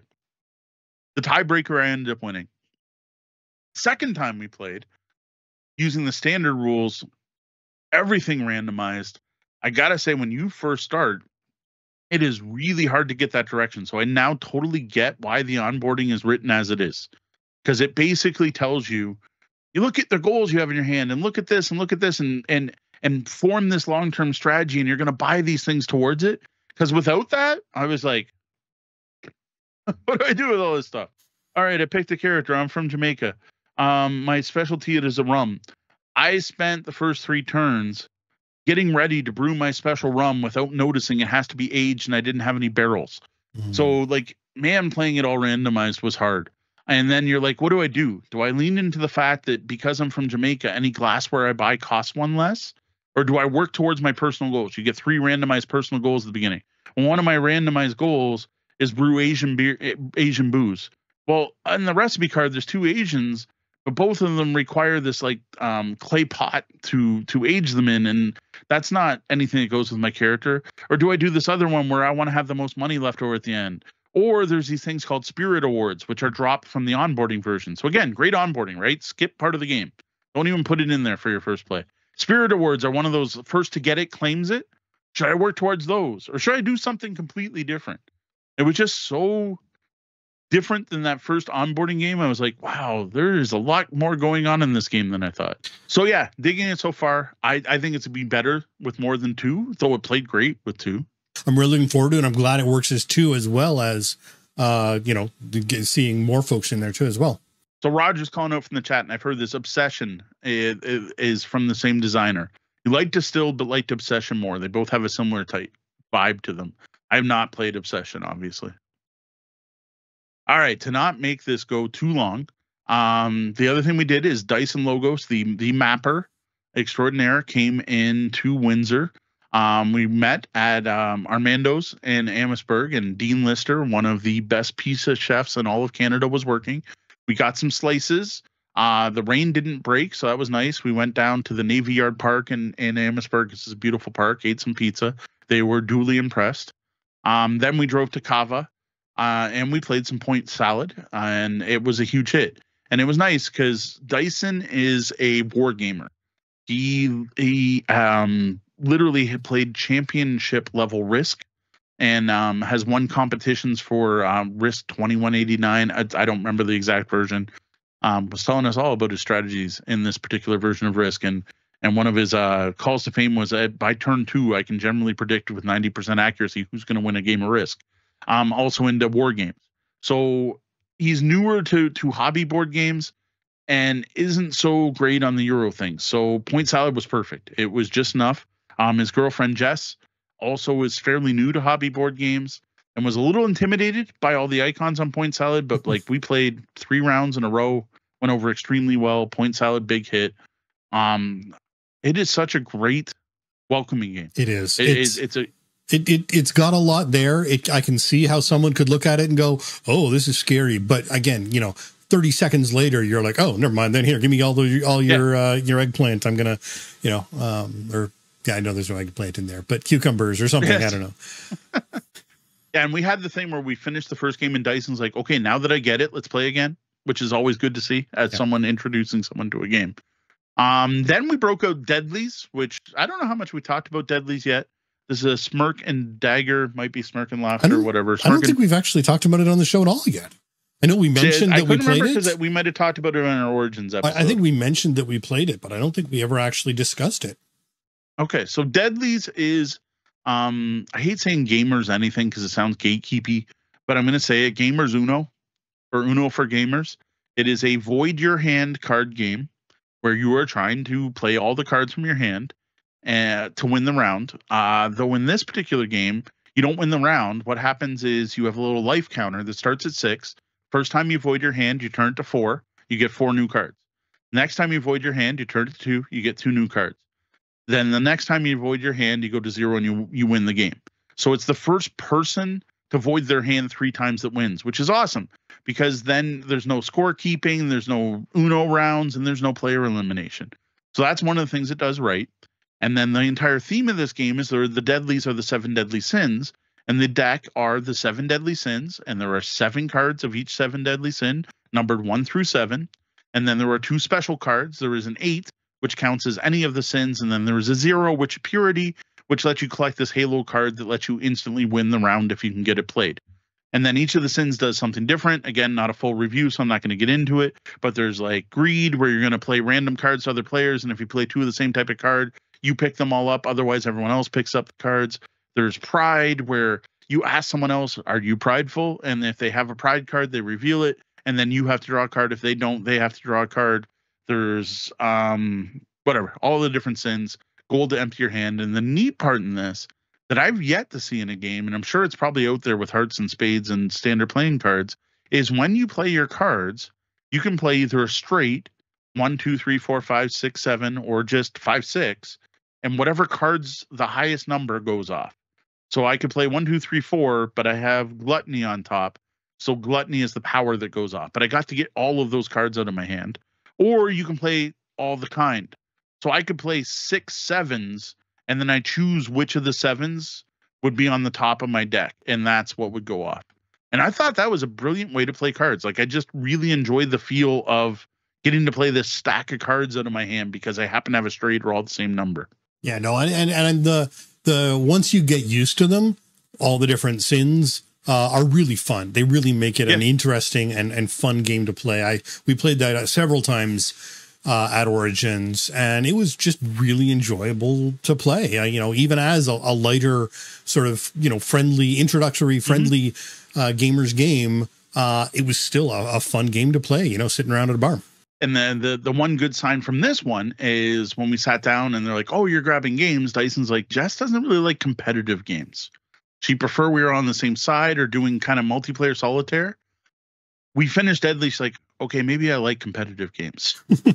So that was a good sign. And I'm like, it's a different kind of combat. I don't know, like you get the silly light take that games and there's no bad feelings and there's no, I screwed you over, but then you screwed me and then I screwed her and she screwed him and we're all screwing each other. And there's no bad feelings, right? There's no overly competitive.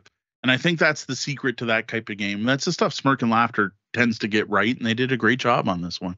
Last game played was Birds of a Feather. Again, realizing what type of games they enjoyed playing, I went for something light. We went to Sandwich Brewery. Dyson got to try 3 local beers. We got a small charcuterie spread, and we played Birds of the Feather, which we've talked about quite a bit recently on the show. I don't know. We just reviewed it, didn't we? Yep. Did we review this one? Last week. I thought so. Yeah, we just reviewed this one last week, so you can listen to that. Again, it was a hit. We all downloaded the app. We used the score tracker. It went well. Dyson's only complaint is he's never coming back to Windsor because we don't let him win because he lost every single game we played all day. But other than that, he had a good time. We did wrap up at the High Mat, but no gaming there. And go to the High Mat if you're in Windsor. Place has fantastic food. We already talked about the schnitzel. Yep, we talked about schnitzel. All right. Well, how about the coming weeks? Anything specific planned? Not really. There's lots to get done before we head out of town. And as I mentioned, there's a dedication for my dad this weekend. So the next time I'm going to be gaming, it'll probably be something like Telestrations with my aunt and uncle on their farm. I am going to bring point salad because I tried to introduce them to Bean. And as I was talking, I said they're into very quick to learn games. And to me, Bean seems simple, but when you've not played anything like that, there's a lot of explanation to Bean and no, you can't sort your cards and why you might want to do things. So I'm hoping to redeem myself from recommending Bean last time and it not going so well with bringing point salad. I think that'll be the right complexity level. And while I may also pack some stuff for D or I to play with the kids, I think D would probably like it if I bring Distilled. Right now it's the new hotness. We're like, oh, I'm digging this. We're still figuring out strategies. We're still finding ways to play, and we've only ever played with the one tasting board so far.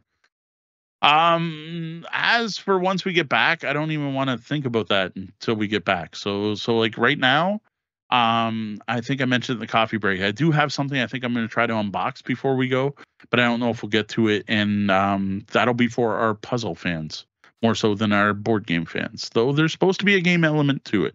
All right. Fair enough. Well, let's move on then.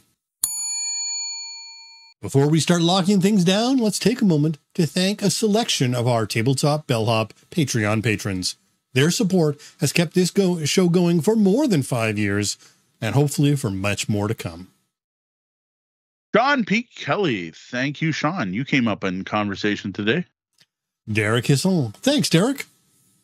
Andrew Dacey. Thank you, Andrew. The Misdirected Mark Podcast. Thank you. Donna, thank you, Pax, the Paladin. Well, that was the double bell. That means our shift's coming to an end, and we're going to have to lock the lobby doors. Though the doors are closed, you can always find us at tabletopbellhop.com, all over the web as Tabletop Bellhop, one word, and on your podcatcher of choice as the Tabletop Bellhop Gaming Podcast, now with chapters. Keep the conversation going by joining us on the Tabletop Bellhop Discord at discord.tabletopbellhop.com. And please consider tipping your bellhop at patreon.com/tabletopbellhop. Well, that's all for us tonight. Thank you, lobbyists, for joining us live, and be sure to stick around for the Penthouse Suite After Show for the Tabletop Bellhop Gaming Podcast. I'm Sean. And I'm Mo. Thank you. And game on.